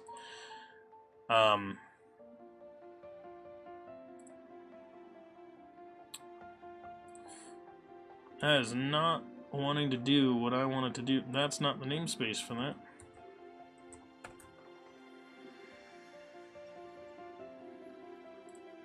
You know what? I'm just going to nuke the Teams page. There we go. Goodbye. Any cute animals and owls, really? I found the Twitch streamers with the cutest ferret one. You have 2 dogs. Riker and Crusher. I wonder where you got those names from, Will. I have no idea where you got those. What would you recommend for streamers that are now starting IT-related streams? I would recommend get some consistency and make sure that you are engaging your viewers and talking about stuff, no matter how many people are in the chat. Does not matter. Will, I knew where they were from. You don't need to give me hints. You know, clearly you are named after Will Riker. Clearly. At which point Will's gonna be like, you know, I'm too old to be named after Will Riker, which is probably true.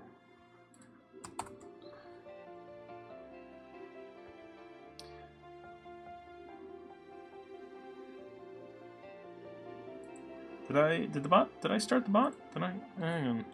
Maybe I just built, I'm not sure. We're about to find out if I started the bot or not. Should say hi in the chat.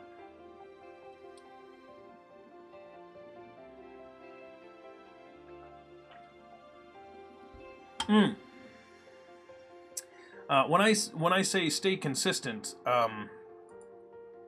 what I actually mean is get a consistent schedule. So, if you set up your schedule that you're going to stream, you know, say 3 times a week, say you're going to stream on Mondays, Wednesdays, and Fridays. I mean, make sure that you're making most of those. Don't, like, cancel half of them. If you do need to cancel them, that's fine. But, because stuff comes up. For example, I actually canceled our Saturday stream. But you want to make sure that you're, you know, pretty consistent. Alright, so what is this DB exception update? So, I was messing with the database, so... okay, yeah. I told you the change in the namespace was going to mess things up. This is it messing things up. So let me go ahead and fix that. Tables, command, words, view data.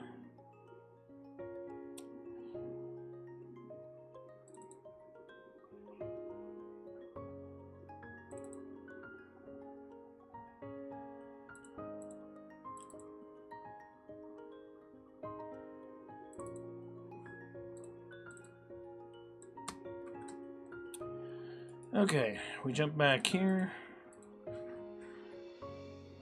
and we get the worst interface that has ever been created, because nothing like black on dark gray. Truly brilliant color selection there from Microsoft, so thanks for that, guys. Okay, problem solved.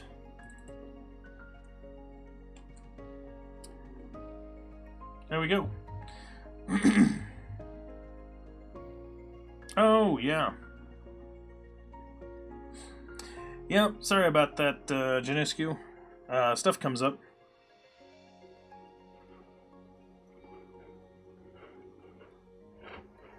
Ah, yes. You like Will Wheaton?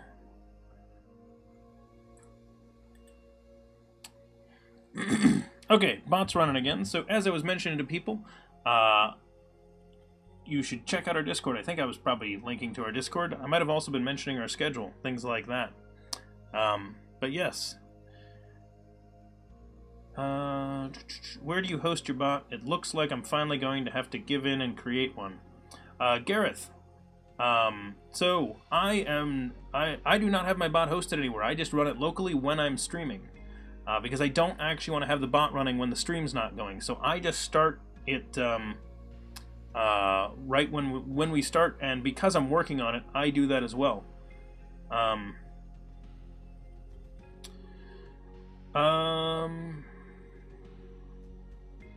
Seronix, yeah, I have a life out of streaming. Oh, unfollowed, unsubbed, getting out of here. Yep, sounds good. Oh, and Gareth, as I mentioned, feel free to you know, run the DevChatter bot and submit pull requests to it. I've been trying to make it, over time, I've been trying to make it easier for other streamers to work on the same one. So I am adding the game pieces, but I'm trying to make sure that everything I put in here can be disabled, so you do not need to have it running when you are... So, like, if you don't like the, you know, various things, you can change those. And I've been trying to make as much stuff data as possible. So hopefully we can turn it into a project that is worked on by a lot of developer streamers, because I think that that would be the most useful thing, is if we have a bot for developer streamers that, you know, a lot of us build together. So that's my plan. So feel free to take a look. Technician, welcome. Thank you for that follow. Seems you've been enjoying the stream since you did end up hitting that follow button after you've been here a little while. Was it difficult maintaining viewers when you first started? Yes. When I first started streaming, one of the things a lot of people haven't had to deal with, so lately we've had a lot of other streamers that are friends of ours that have started streaming, and when they start up, usually what I do is I try to host them, auto-host them, other things like that, and give them a little bit of attention. So some people here watch Code Rush from Mark Miller. I watched his first few streams. Man, I tell you, he had as many viewers in those first few streams as I had, like, literally months in. Because we were able to send him so many hosts and everything like that. When I started this stream, there were only a couple of people in the chat at any given time. So Despite, you know, talking to all the people that I know, it's hard to get people in for this stuff. So you do what you can, and you just keep chatting with everyone. That's the big thing. Just keep chatting. Hence DevChatter. You decided your name for your bot. Well, it's second bot. Oh, Janiscu, for like having in your channel. That's awesome. Also remember that some sort of familiarity with the stream to stream is good to keep viewers too. If you speak about networking algorithms one day and then paint the next day, yes, as Coding Karma mentions, one of the big things is unless you are already really established, it is hard to switch genres. So if you want to do both gaming and programming, I'd recommend either doing like multiple channels. So I actually do have multiple channels. You guys all probably notice I've got @Brandonius right there. That's what I use on the internet, but the problem is I use that for gaming here. So I did programming and I created DevChatter as a separate thing. Do you have an API to the bot so that I can hook Twitch Deck into it? I don't yet, Gareth, but that is an interesting idea. Let's chat about that in Discord. I can't see if there is an attached to Unity button. Is he using Unity? Nordal, no, I'm not using Unity on this project. We are using just straight vanilla JavaScript. Yeah, Gareth. So interestingly, the last thing that got me affiliate was not viewers either. So I got to affiliate fairly quickly, I think, and it was actually when I got to my 50th follower was when I hit affiliate. One bot I have already set to developer dashboard to Twitch. Nice, Janiscu. Yeah, I need to get my bot like registered with Twitch at some point so that they'll expand the amount of messages and things like that that it can send. Vanilla JavaScript with with a cherry on top. Yes, SignalR. Yes. So we are running some libraries. We're running SignalR. We're running some various other pieces as well. But when I say vanilla, I mean we're not using Vue, Angular, React, or something like that. There's no knockout. There's no underscore. That's not really what we're building our game with. So it's vanilla JS. Someone like C and C++ better than C#. Well, they're very different languages, to be honest. They have similar names, but C, C++, and C# are not used for solving the same types of problems. So if that's the place where you would rather be coding, then awesome. Keep it up. And yeah, as FuelSnable mentions there, you might like C++, but it really depends on what you need. So choose the right tool for the right job. C++ equals code, maintain slow, run fast. Yeah, exactly. Yep. Exactly. Well said, Will. Well said. And that is actually one of the things. So I do want to learn F# at one point. I don't know when that's going to be, but we are totally going to do some F# streams at some point in the future. Okay. Right. We were in the middle of shifting all of this stuff over. Do these commands work? Is this... Hang on. Do I have... Nope.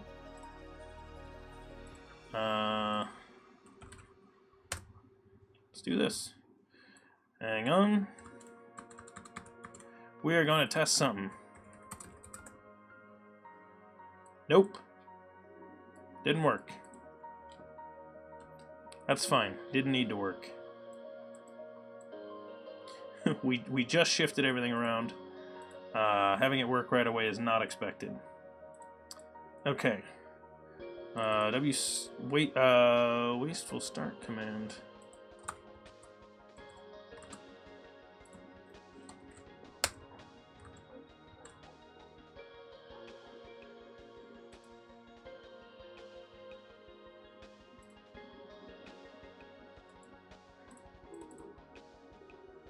Interesting. C++ is well ordered and syntax is best for all. C# is more like Java, and Java is hell of a coding language. So you don't like Java and you consider C# like Java, which is kind of funny because I would actually argue that C# and Java, while they look fairly similar, are actually quite different in a lot of ways, although they are the same type of language.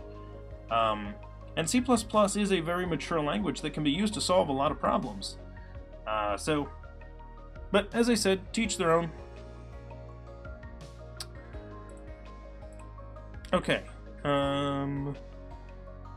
In the startup, when we were setting this up, did we tell it that we wanted this thing to run? Wasteful display notification, but we didn't include it in the assemblies that we added. So let's do this.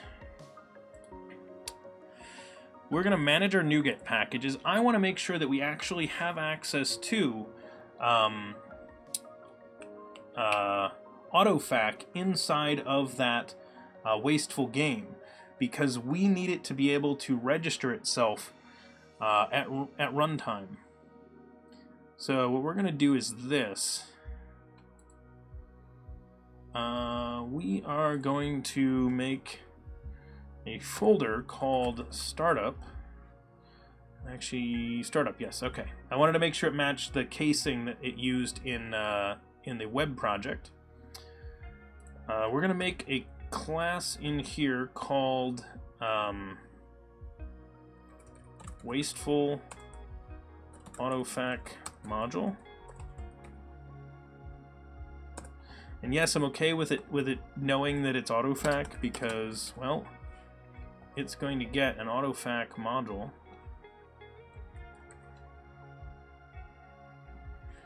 Now, it's trying to include that for me, but I have not told it specifically that it needs to put autofac in that project. So we're going to go ahead and tick that box. 481, the same version. So we're going to add autofac, and it's going to let us get away with this. I need to go back to coding, really enjoy it.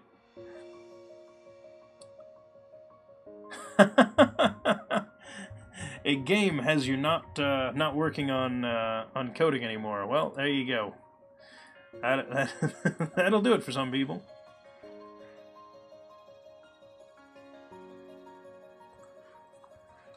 So using autofac. All right. We have a bunch of modules in here that we're already using. So that's the method, huh? There we go. So there we go. We can do that, and then we just do builder.whatever. Okay.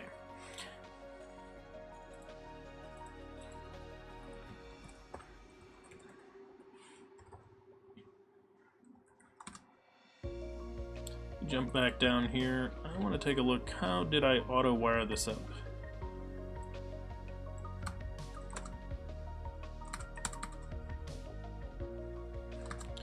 You know what? So we registered them as ibot commands. Okay.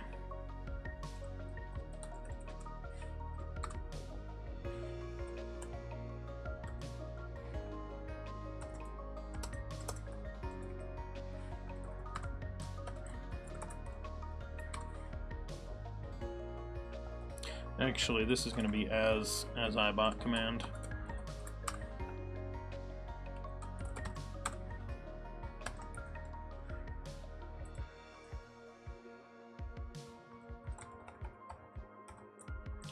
And why don't I do as implemented interfaces? Register a single instance. And what are the commands? This is wasteful start command. And this one will be wasteful move command. There we go. So now those are registered. Tio, we are, so right now what I am building is this is the web back end of a stream overlay game.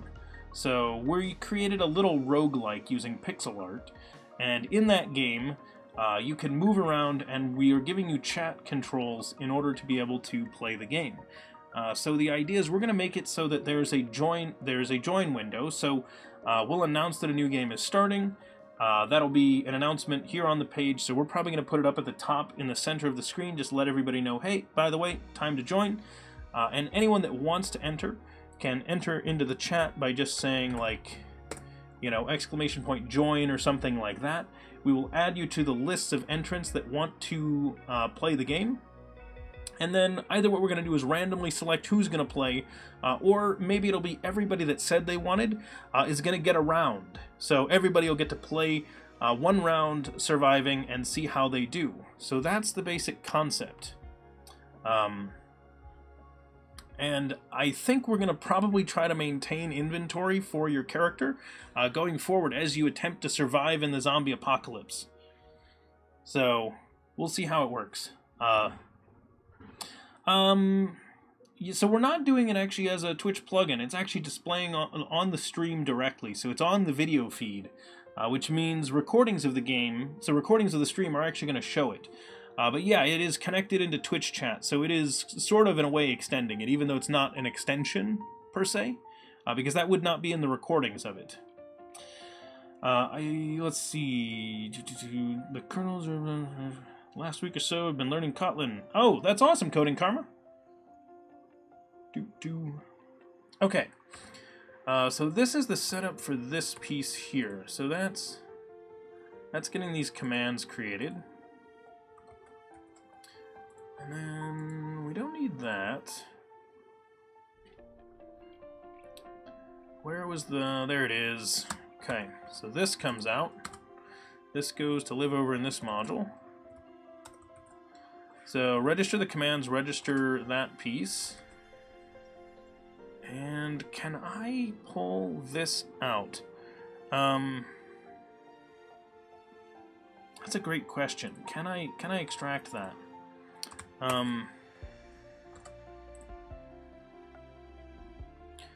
Separate configure methods. Can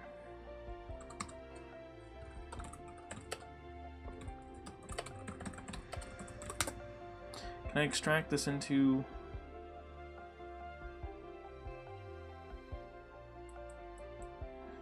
configuration in class library? Hang on, there we go. Is that what I'm looking for? Using iConfiguration in a C# class library. This might be what I'm looking to do. Anybody know how to do it? No, I don't want to add that. That's not what I want.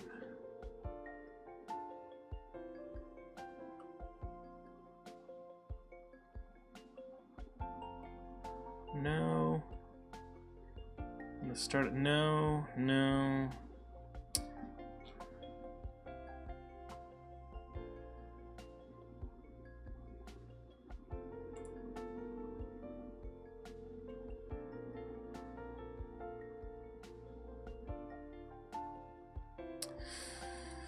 Huh, I might need to look into how to do that. That's a weird thing I'm trying to do here.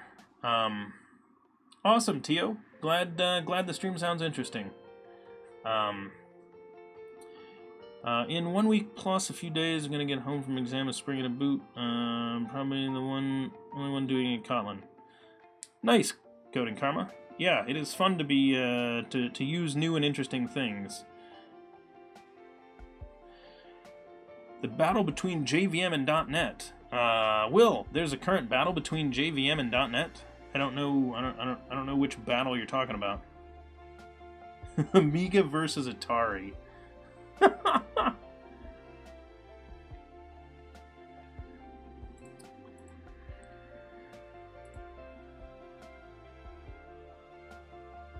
All right. We'll leave this in here for now. This, I want to get rid of this line right here. There's got to be a way to do that.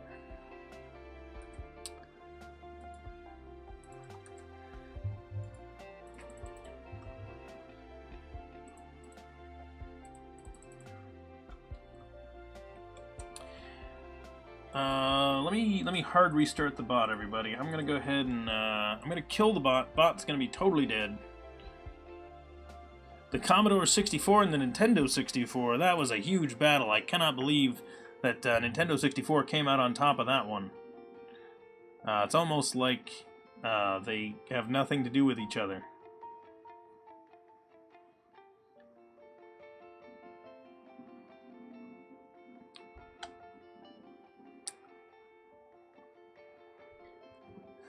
To be fair, though, the Nintendo 64 was a fantastic system. Lots of good games for the Nintendo 64. Although the Super NES was also a great system, as was the Nintendo Entertainment System. Lots and lots of good consoles in their day. Okay, so this is running.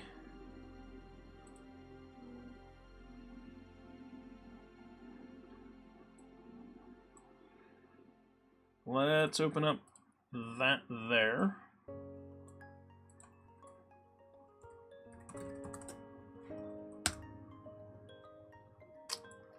No, didn't get the command.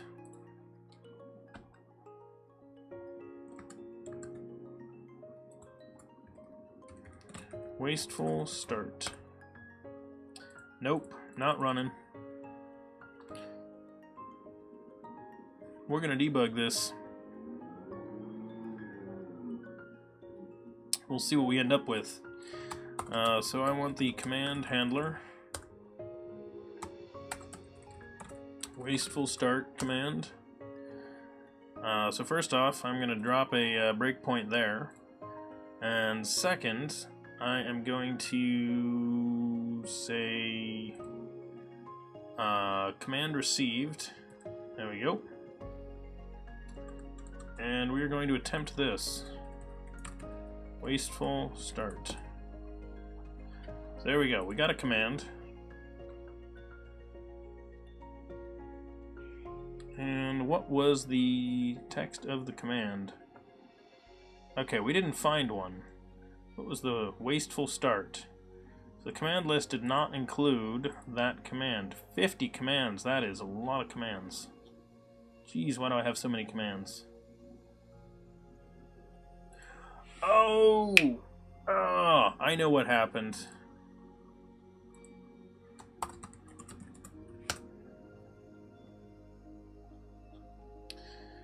Before I create that, I need to register that module, because I need to make sure that it registers at the right time to be included.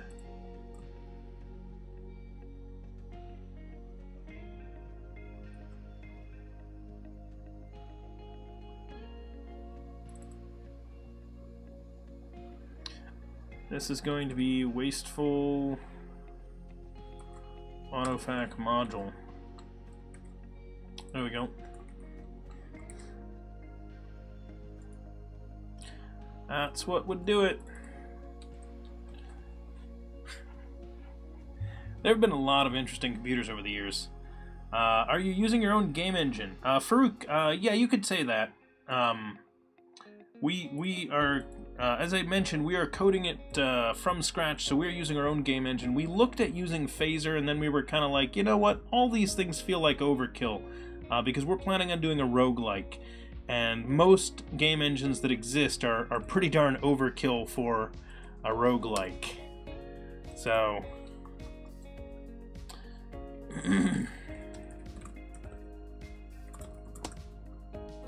there it is.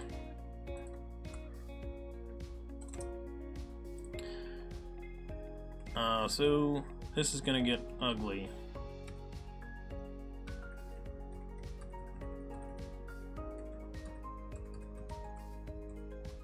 This will hurt. That guy attacks me, I come down there.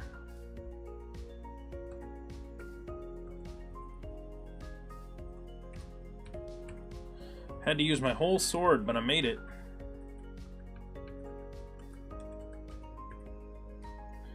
The zombies are dumb, by the way.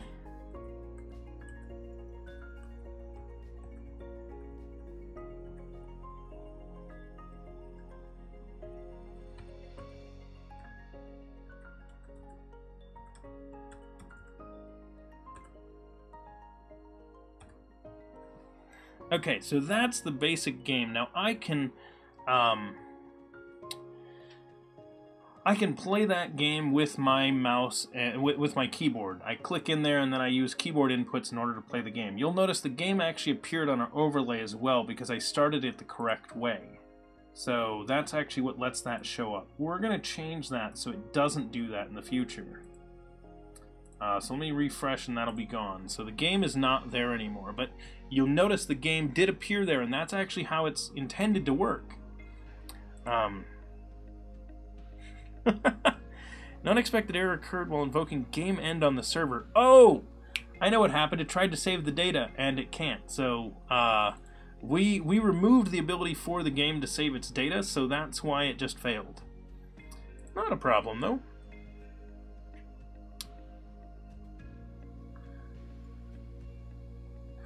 Running each game as a thread. No, Coding Karma. We don't need to run the game as a thread. I mean, it sort of is because it's running in a separate browser window. So there is that. But we're not going to run them separately, really. Because we're going to have one running at a time. So we do need to make sure there's only one going at any given moment.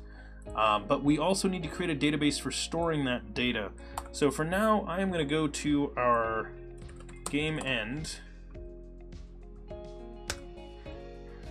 And I'm going to go to where this is created, which is inside of the Wasteful Hub right now. And we're not going to save it.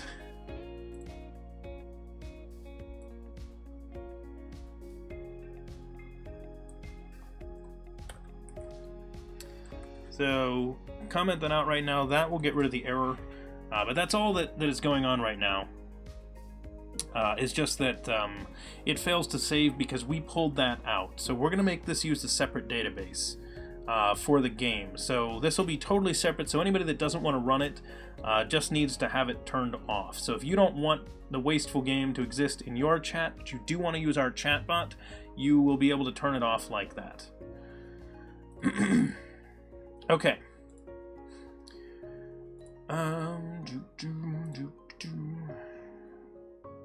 Let's go ahead and get this committed because it now works.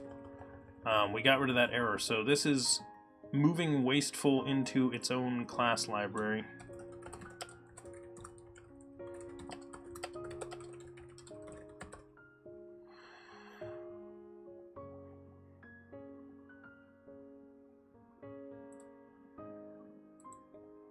Benric, Rogue,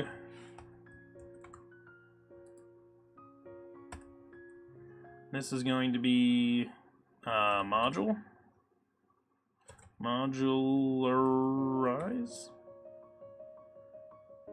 create new branch off of Benric Rogue. There we go. So we're going to make a new branch, and the reason being this is a significant change, so we should have our own branch for this. So I'm going to commit this separately into that branch, because this is basically yanking everything out. Now the reason I had to do such a big commit is because I wanted to not do a work in progress commit. I wanted to get this to actually function. So we had to get to that point. I don't yet have the database, but I want to get a commit before we get to that part. So I'd rather not be logging data, since we don't do anything with the data yet anyway. So let's go ahead and do that. So now everything's been... Wait, did I not? Hang on. Did it not switch me to the branch? I created a new branch and it didn't switch me to that? Did it not make the branch?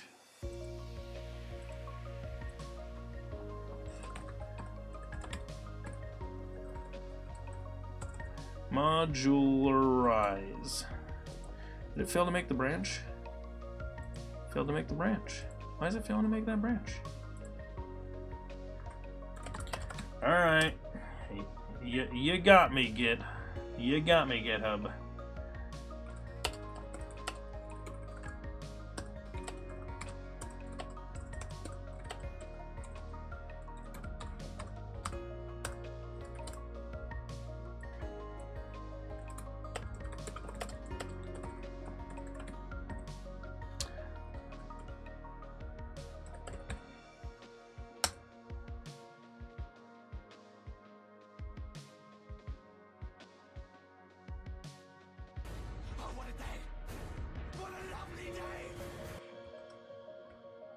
Oh, because it's got Rogue. Okay, that's fine. So we'll do that. Wish GitHub Desktop had told me why it didn't want to create my my branch, or that it didn't even. Okay, so cool. Welcome, somebody. Thank you for following. I didn't see who that was, but I will check as soon as I am able. But if anybody else is in here and hasn't clicked that follow button yet, please make sure that you do so. Looks like Chumbleton? Chumbleton, welcome. Thank you for that follow. Greatly appreciated.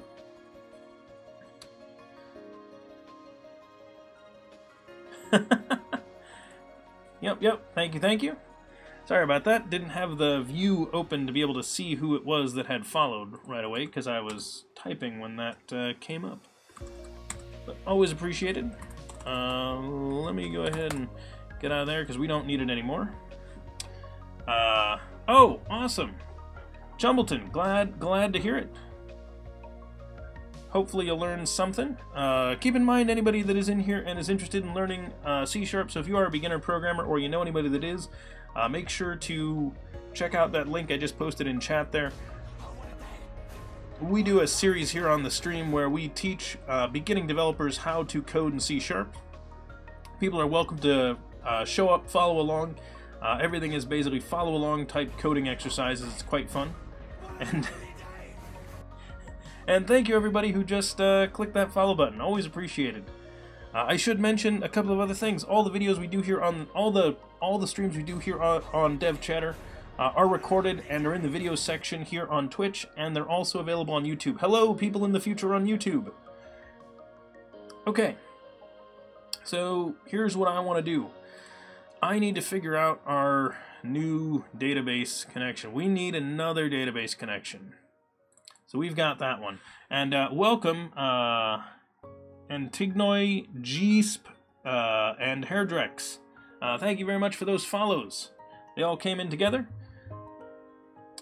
And Shrimpy B. Hey, you've been trying to get into web dev.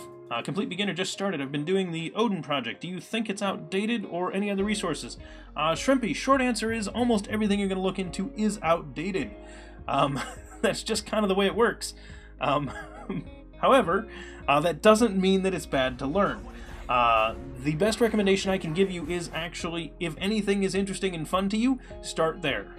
That is actually the best thing I can tell you.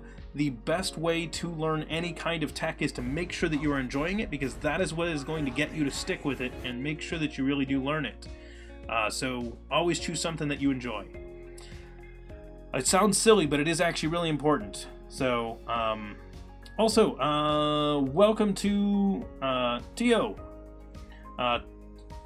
Thank you very much for that follow. You've been here chatting for a little while, so I'm glad you like the stream enough. And I am gonna guess Jin Doiram, which I probably butchered horribly, and I apologize for that. My pronunciation on that probably isn't all that great, but thank you for following all the same, and if you let me know, I will try to say it better next time. Finally found a streamer who uses C# and looks fun. Hairdrex, awesome, thank you. Glad you like the stream. Okay, so let me go ahead and take a look and see where that is used. Nope. Nope. Startup. There we go. So we set up a connection to that using that. Inside of this, we are gonna do this piece, folder data, and we're gonna call this new class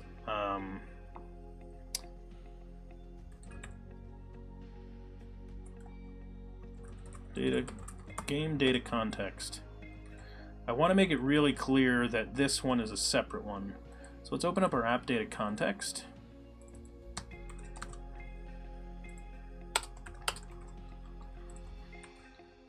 Okay, now I want to go up here and I want to manage the NuGet packages for the entire solution. So a lot of people don't realize that you can do that. They know you can do it project level, but it's really important to be able to do it solution level. Because I can go in and I can make sure, so I can see that EF Core is actually getting included in my EF project right here. And I may need that in my other project, but I think EF is getting included automatically. So let me do that and make sure that it did not make a specific reference to this. And the way I'm going to do that is I'm actually going to open up the CS proj file. So the nice thing for anybody that is using ASP.NET Core, so that's the current version of ASP.NET,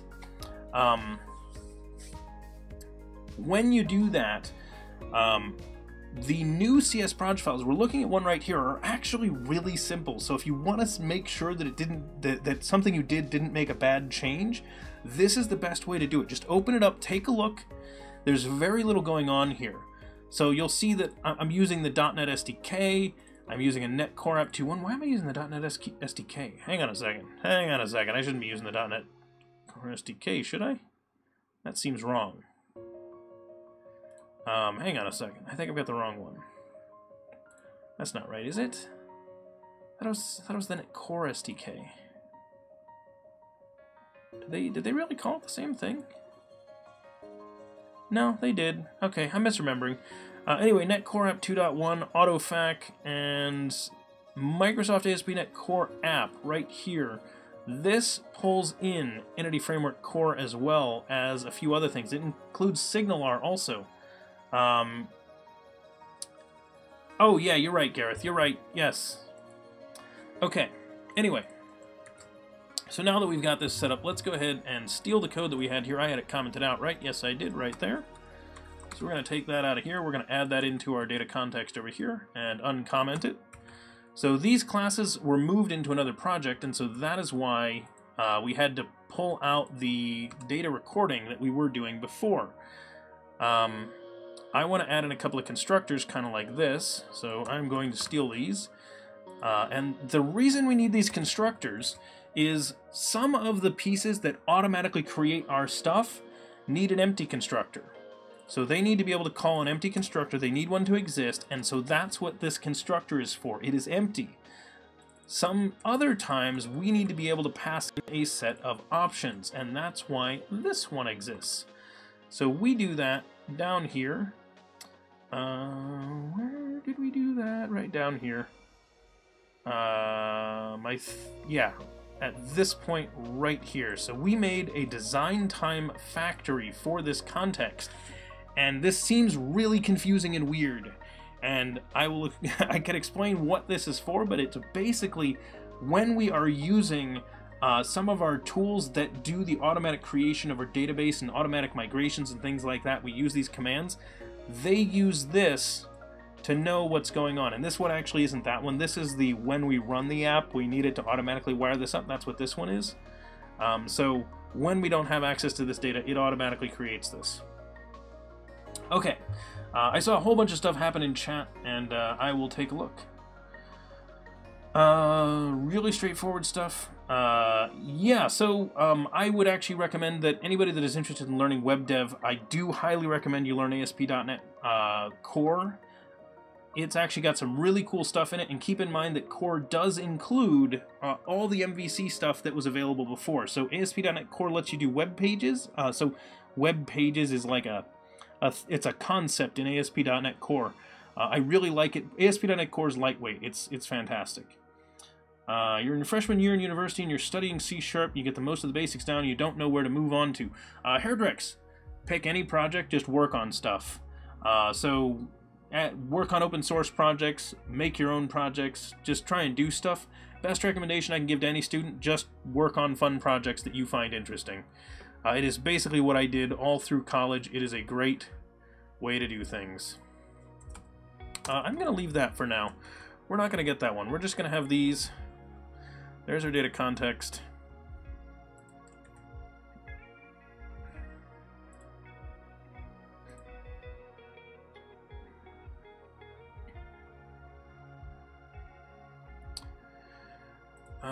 And we'll figure that out. So we're going to need to get at the connection string. What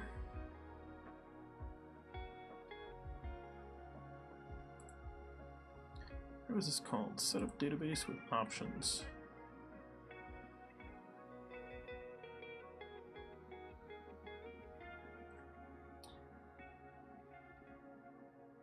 So this is the one we create right off the bat when the application starts up.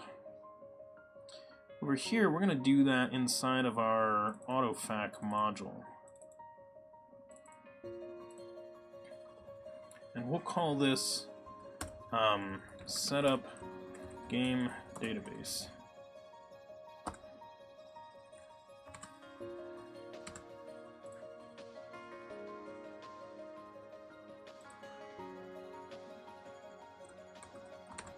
And inside of it, we'll give it that. A setup repository takes in a connection string and is going to return back an iRepository. I think. Ooh. Let's see. You've had some crazy ticks for speedrunning, but don't know any details. Speedrunning! Fuel Snable! You talking about gaming? Oh, I love speedrunning. It's awesome. ASP.NET Core is also fast. Look at the Tech and Power benchmark. Great suggestion there, Gareth. Great suggestion.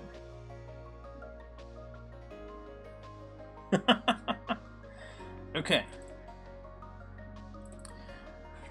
Do I make that use core? Does this reference core? I'm gonna let this reference core.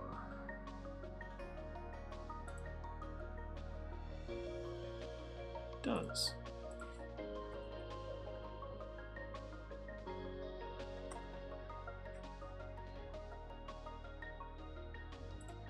Okay.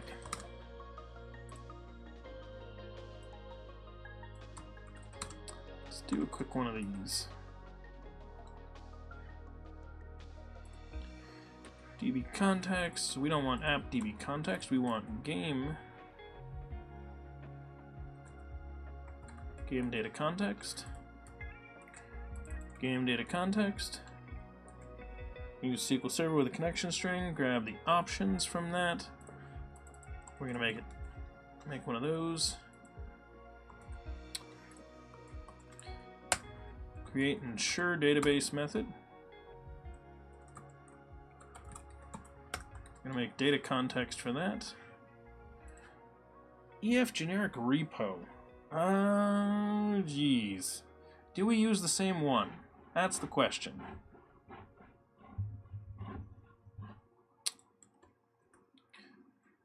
Whoops.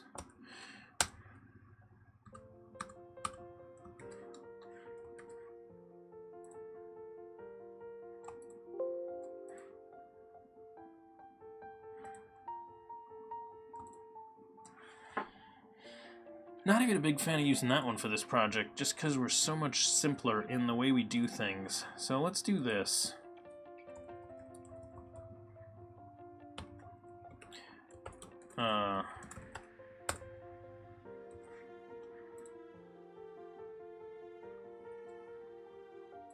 Why did I make that a class? I don't know.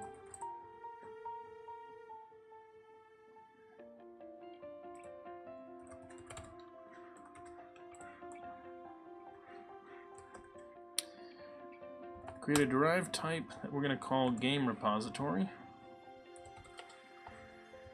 Maybe we'll call it EF game repository, as it's still going to be an EF one, I think. We'll move it to its own file. It'll reference that one.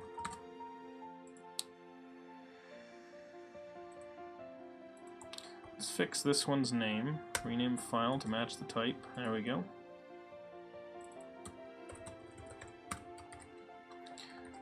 We'll call this EF game repository. And it's going to take in... Well, it's still called app data context, but that's not going to be its name. We're just going to call it data context. Now, you may remember that when I was setting up our game data context, I did not create that. I made an empty constructor only.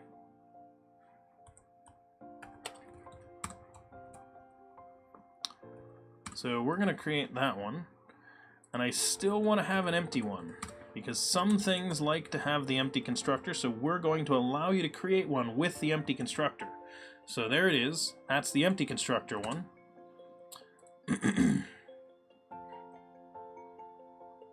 Now, the EF game repository does not have a constructor that takes in one of these.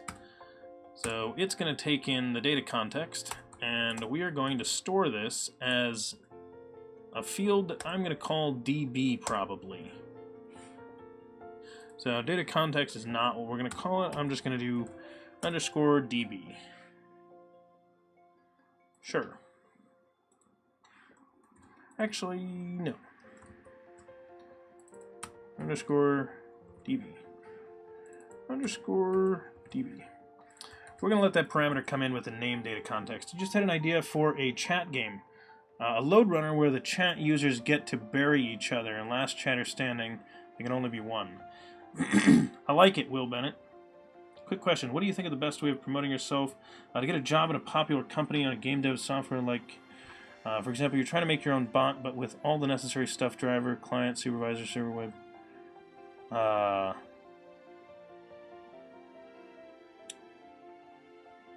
Do you think it would be a good portfolio to show for some companies in the future? Tio, yes, I think there are a lot of companies that do like to see something in your portfolio that you have built before. So if you can point to a lot of the... if you can point to some projects that you've worked on for various companies, and you can say, hey, I did this in this project, I think there's a lot of value in that.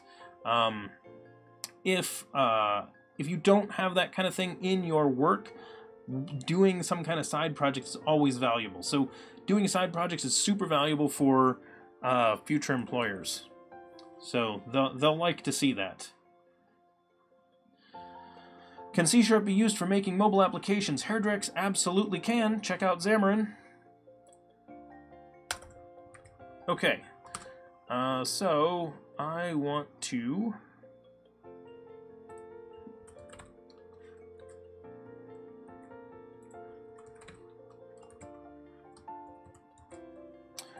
make a couple of changes right here. Let's go to our class here, and we're going to say, first off, we're going to jump over here.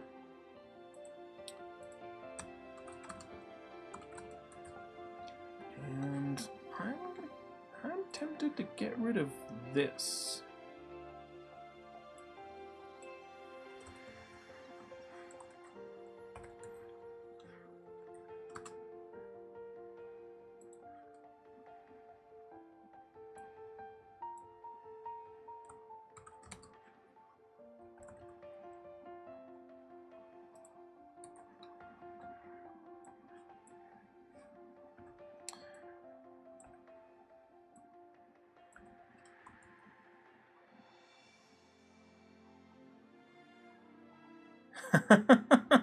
Compared to whatever iOS uses. I love it.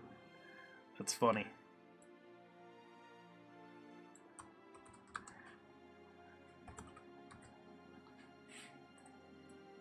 I want to see if I can get away with not defining the restrictions on that T for now. Or if I do have to define it, I want to define a different T.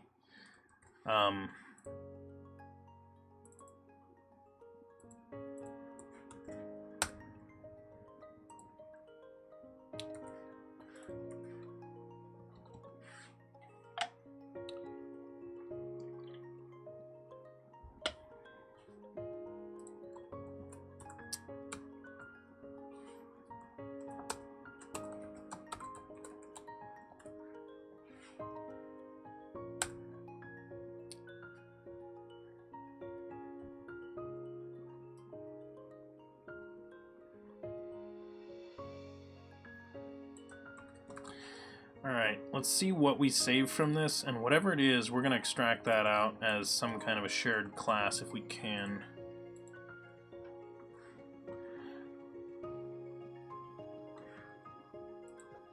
Okay, so first things first, I want to get rid of all of these. In our current document, get rid of all those. Fantastic.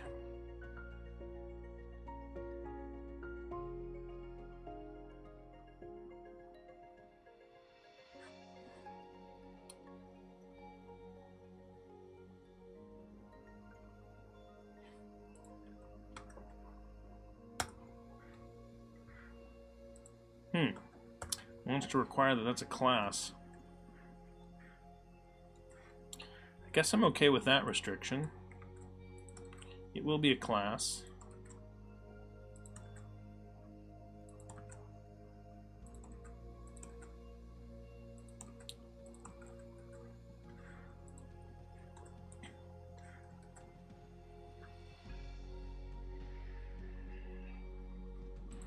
what is this? What? Hang on. Did this have a restriction? No, that doesn't have a restriction. Constraint for type T. Must match T's and interface. Consider using explicit interface implementation instead.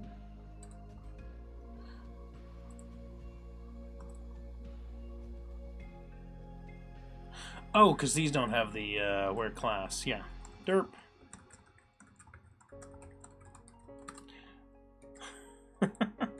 There we go. Okay. So that makes those work.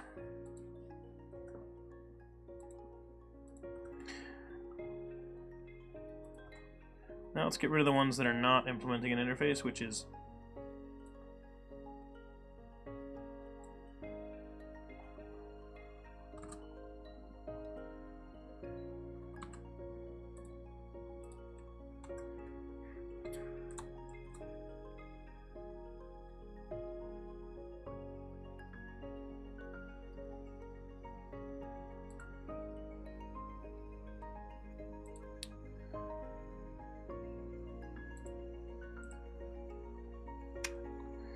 there we go.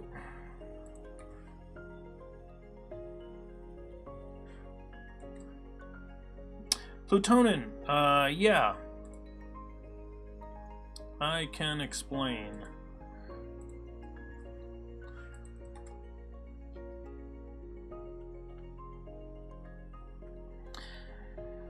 Essentially, it is a fairly generic way of accessing your data. So part of the reason that we use it is that I may at some point, and I really do think this is a real possibility, I may yank out Entity Framework.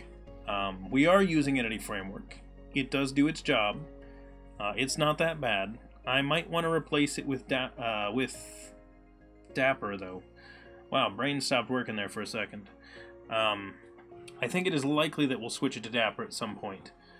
There are a couple of other interesting benefits that you can get out of using the repository pattern the way that we are using it, and that is that our repository does not actually contain any filtering logic at all.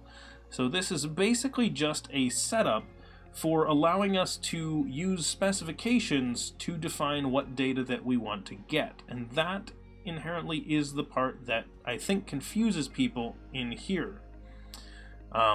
Because that is the only piece of complexity with how we do that. So right now, this is basically a wrapper around the data context class. You'll notice all I'm doing is just calling, grab the DB set, add the item, call save changes. And same thing here. And that's basically all we're doing. So it's fairly simple. But what we do is we use these specifications, and that's what makes this interesting. The specification that we use allows us to define filtering logic in a class. Lets us wrap that up and reuse that anywhere in our application. So we don't have to write it from scratch every time. Let me go ahead and make a new folder, and I'll show you as I do this. So we'll say specifications. We'll make a class, and we will call this the... Actually, now that I think about it, did I already have specification? I already had a specification for this, didn't I? Somewhere. Didn't I?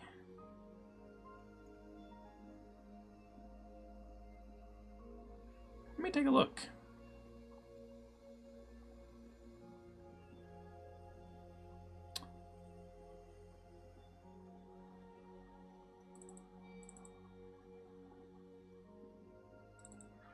Survivor policy?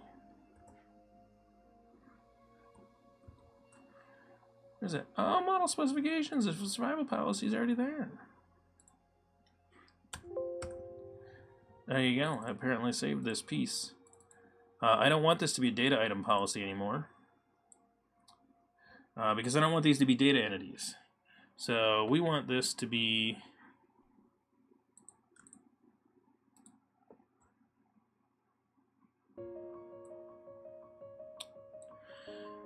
just an I specification.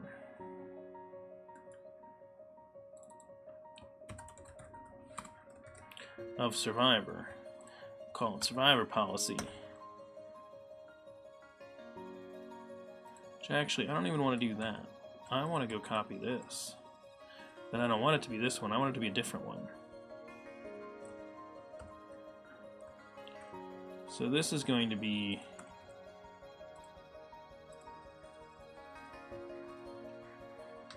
the game data policy.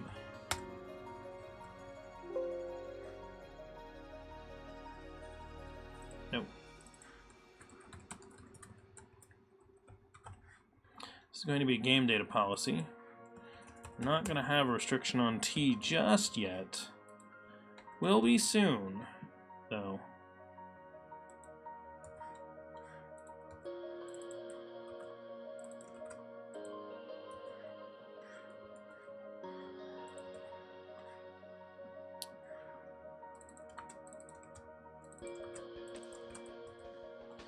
This can't happen yet because I don't have a where.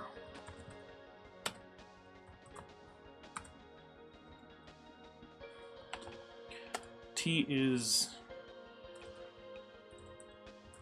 game entity? Game entity. No, game data. Game data? Game data? I don't know. Jeez, I'm not sure about that name, everybody. I am not sure about that name. Phew.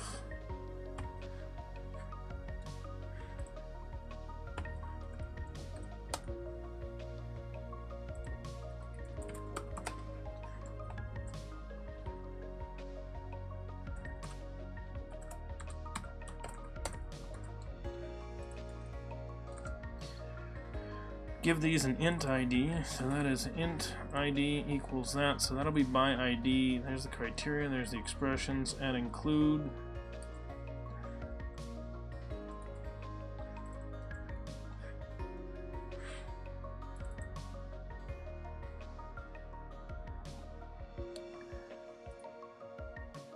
Okay. So, data item policy, goodbye. Survivor policy is going to be a game data policy of type survivor.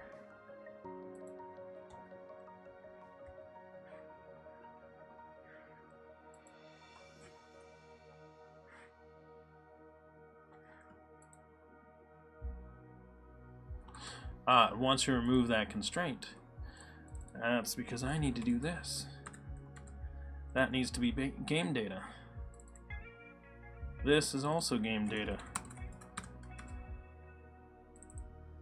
And this is game data. There we go. So now I can make a survivor policy like that. And it's a survivor policy like this, and we can grab survivors by name or by user ID, either one. And this lets us essentially create a set of filters. So we now have the ability to access survivors by display name and by user ID or by ID. Have I thought about using the Managed Extensibility Framework to enable module loading for the bot and making it so you have to build the core? Yes, Gareth, that is actually something that is on my list of things to look into, is how best to do that. So I specifically want to do something like that, and you are correct, the Managed Extensibility Framework is a blast from the past. If I can make it work, sure. But we are going to use something like that because I do want to make this modular, so I want the idea to be that someone grabs the bot, and if they want to have this game in there, they can, you know, include the game that way. So yes, Gareth, if you want to, if you want to look into that, feel free. As I said, people are welcome to contribute to this bot. All of our source code is out on GitHub, and if you are a streamer or want to be and want to work on this bot to use on your own channel, you're welcome to do that as well. You don't just have to be a viewer using it. I want to make this a really great app that a lot of people can use. So if you are interested, feel free to hop on. So seriously, check out our Discord, because you can actually talk with me and the other developers that are here on the stream. There are a lot of us that are over there, and it is actually a really good spot to discuss this kind of stuff. So if you want to work on the chatbot project, we actually have a chat channel inside of Discord that is about discussing the chatbot project. So if you want to do any pull requests or things like that, that's where you want to go to talk with us. So if you have suggestions for how we could re-architect the project, because there's a lot of changes that we could potentially make, there's a lot of ways we can improve it. We've been developing it organically, slowly over time, which I love, because that also makes a lot of these ideas and these changes that we want to make realistic and reflect workplaces better. Because no project that you do at work is just developed on day, and like built on day one. No, you add features over time and you realize, oh, we need to change this, we need to restructure that piece, we need to, fix up this. Oh, hey, we should refactor that part over there, and so that's how we're trying to build the project. We're trying to make everything we do here on the stream a little bit more real that way. So feel free to check some of that out. Okay, I go ahead and do that, and as I said, links are there in the chat and also down below the stream. Okay, so we have policy game data. Game data is a newly created thing. So this is setting up data for the new setting up data access for the game now. Set up new data access for the game. Okay. So this is a big undertaking here. This little change we're making here. So that's why I brought this out as a separate branch in our GitHub repository. Don't want to go this far out on this without one.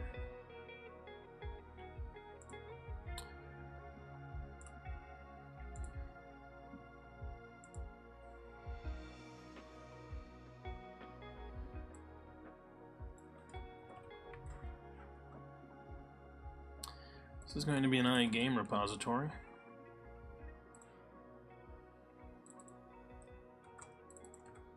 This is going to take in, which also means in the module, when we set this up,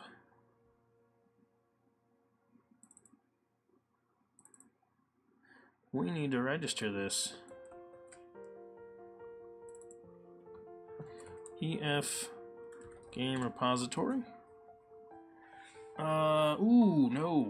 I need to do this. We need to create one, because we're going to need to actually have this one that runs.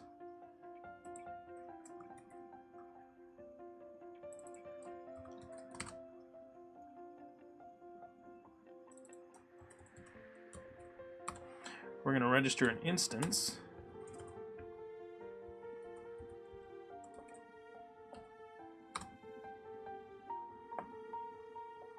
Nope. I like my little connection string right there. It's really, really classy. That'll just be our repo. Repo as implemented interfaces, single instance, obviously single instance because there's only this one that we're putting in here. And that'll get that set up. So I'm putting in nope there because we don't have the connection string. I don't want to run this version of the code. Because this module doesn't do anything yet. Or this doesn't do anything yet.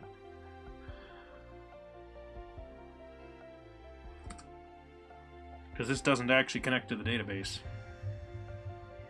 Because we're creating a new database. It doesn't exist yet. Okay.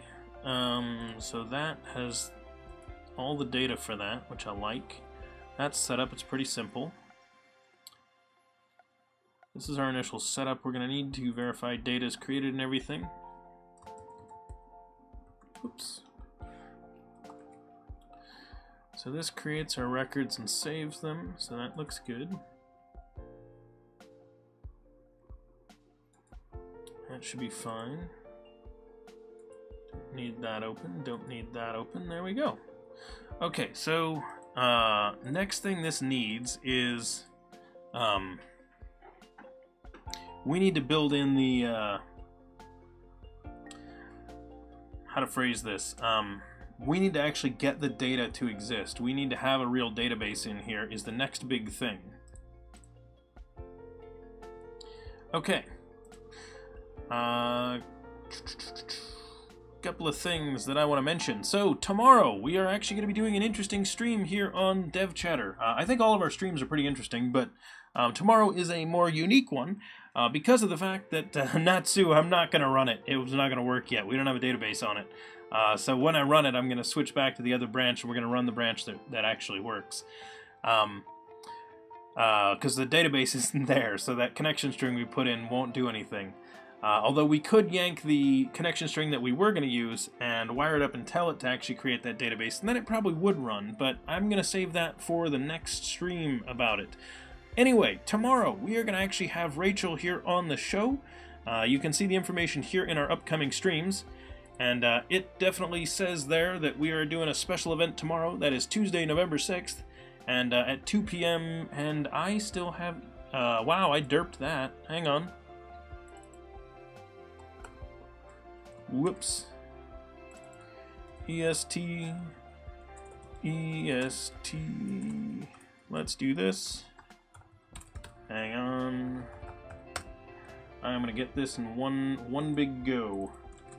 I'm gonna go ahead and just replace EDT with EST. Replace all. I forgot to flip that, everybody. That is my bad. Messed up time zones. That's what you get for just hard code and stuff. So there we go. We're now back on Eastern Standard Time. So tomorrow at 2 p.m. Eastern Standard Time, we're going to have Rachel here. We're going to talk about designing and programming accessible UIs. And the way that we're going to do that is we're going to look at our existing UIs that we use in our applications here on the stream. Nope. Fuel Snibble, wrong Rachel, although we could talk to her as well. There are actually plenty of Rachels here in the development world. It's a relatively common name. And but yes, Fuel Snable, I am going to be talking to some people about F#. It is on my list this week to reach out to the list of F# people that were all recommended to bring in as people to talk with on our stream. So I want to try to do some F# learning here. So we'll probably be doing that soon.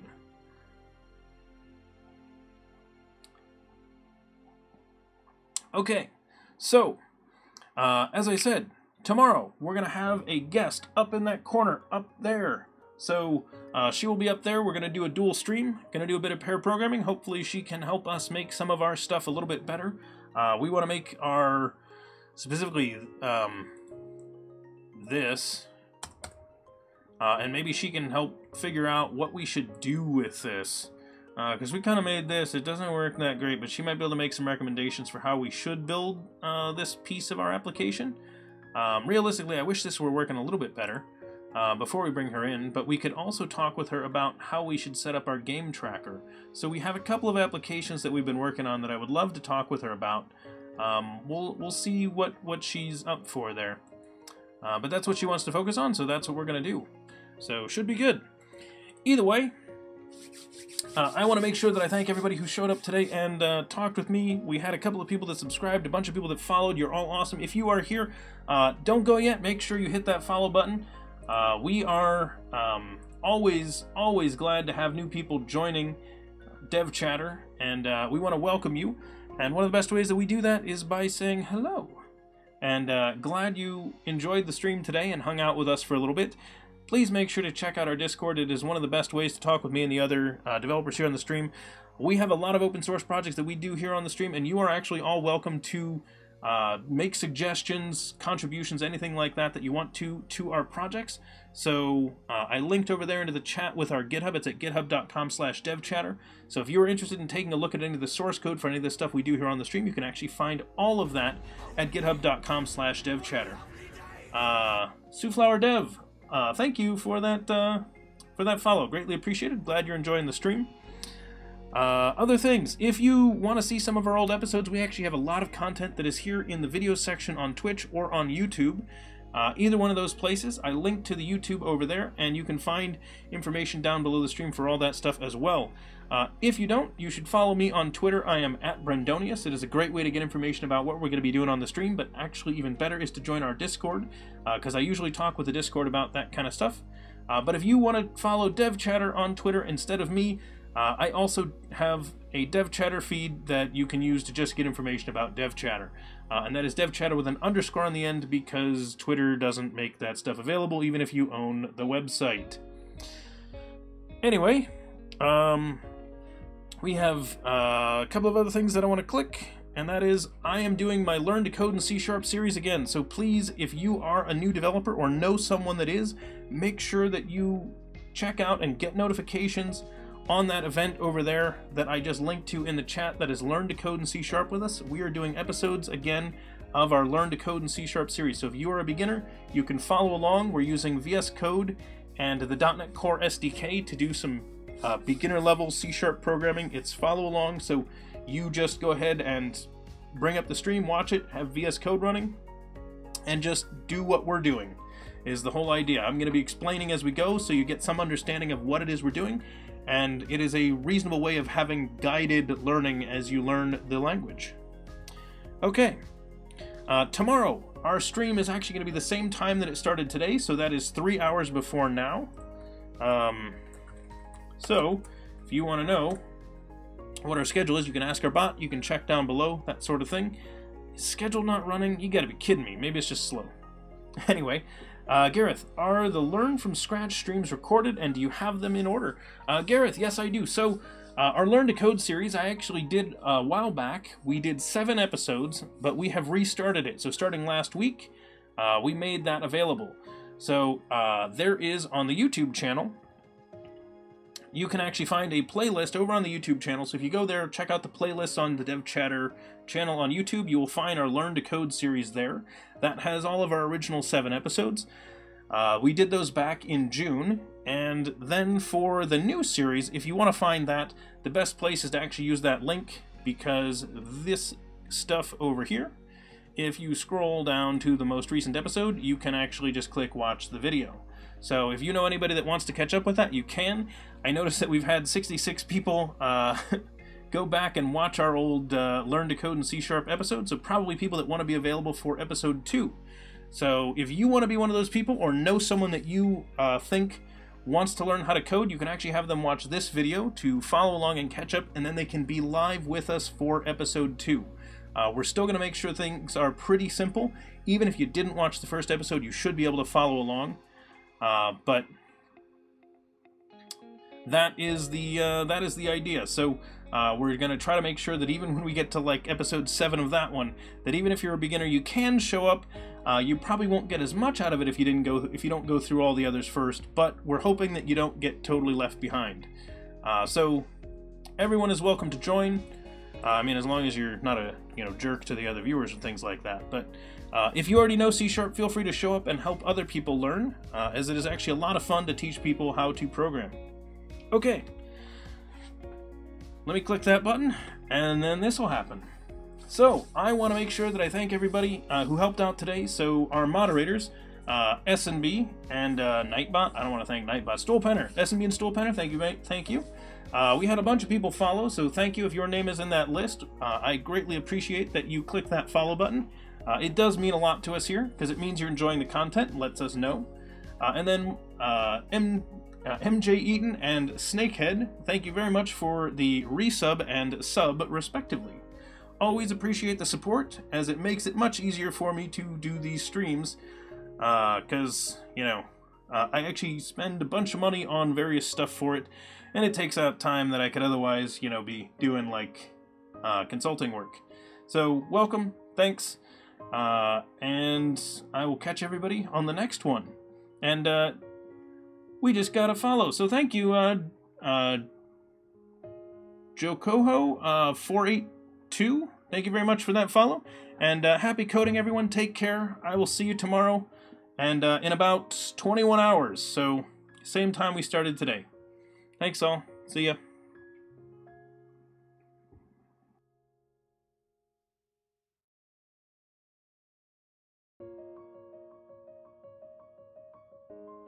Oh, what a day! What a lovely day!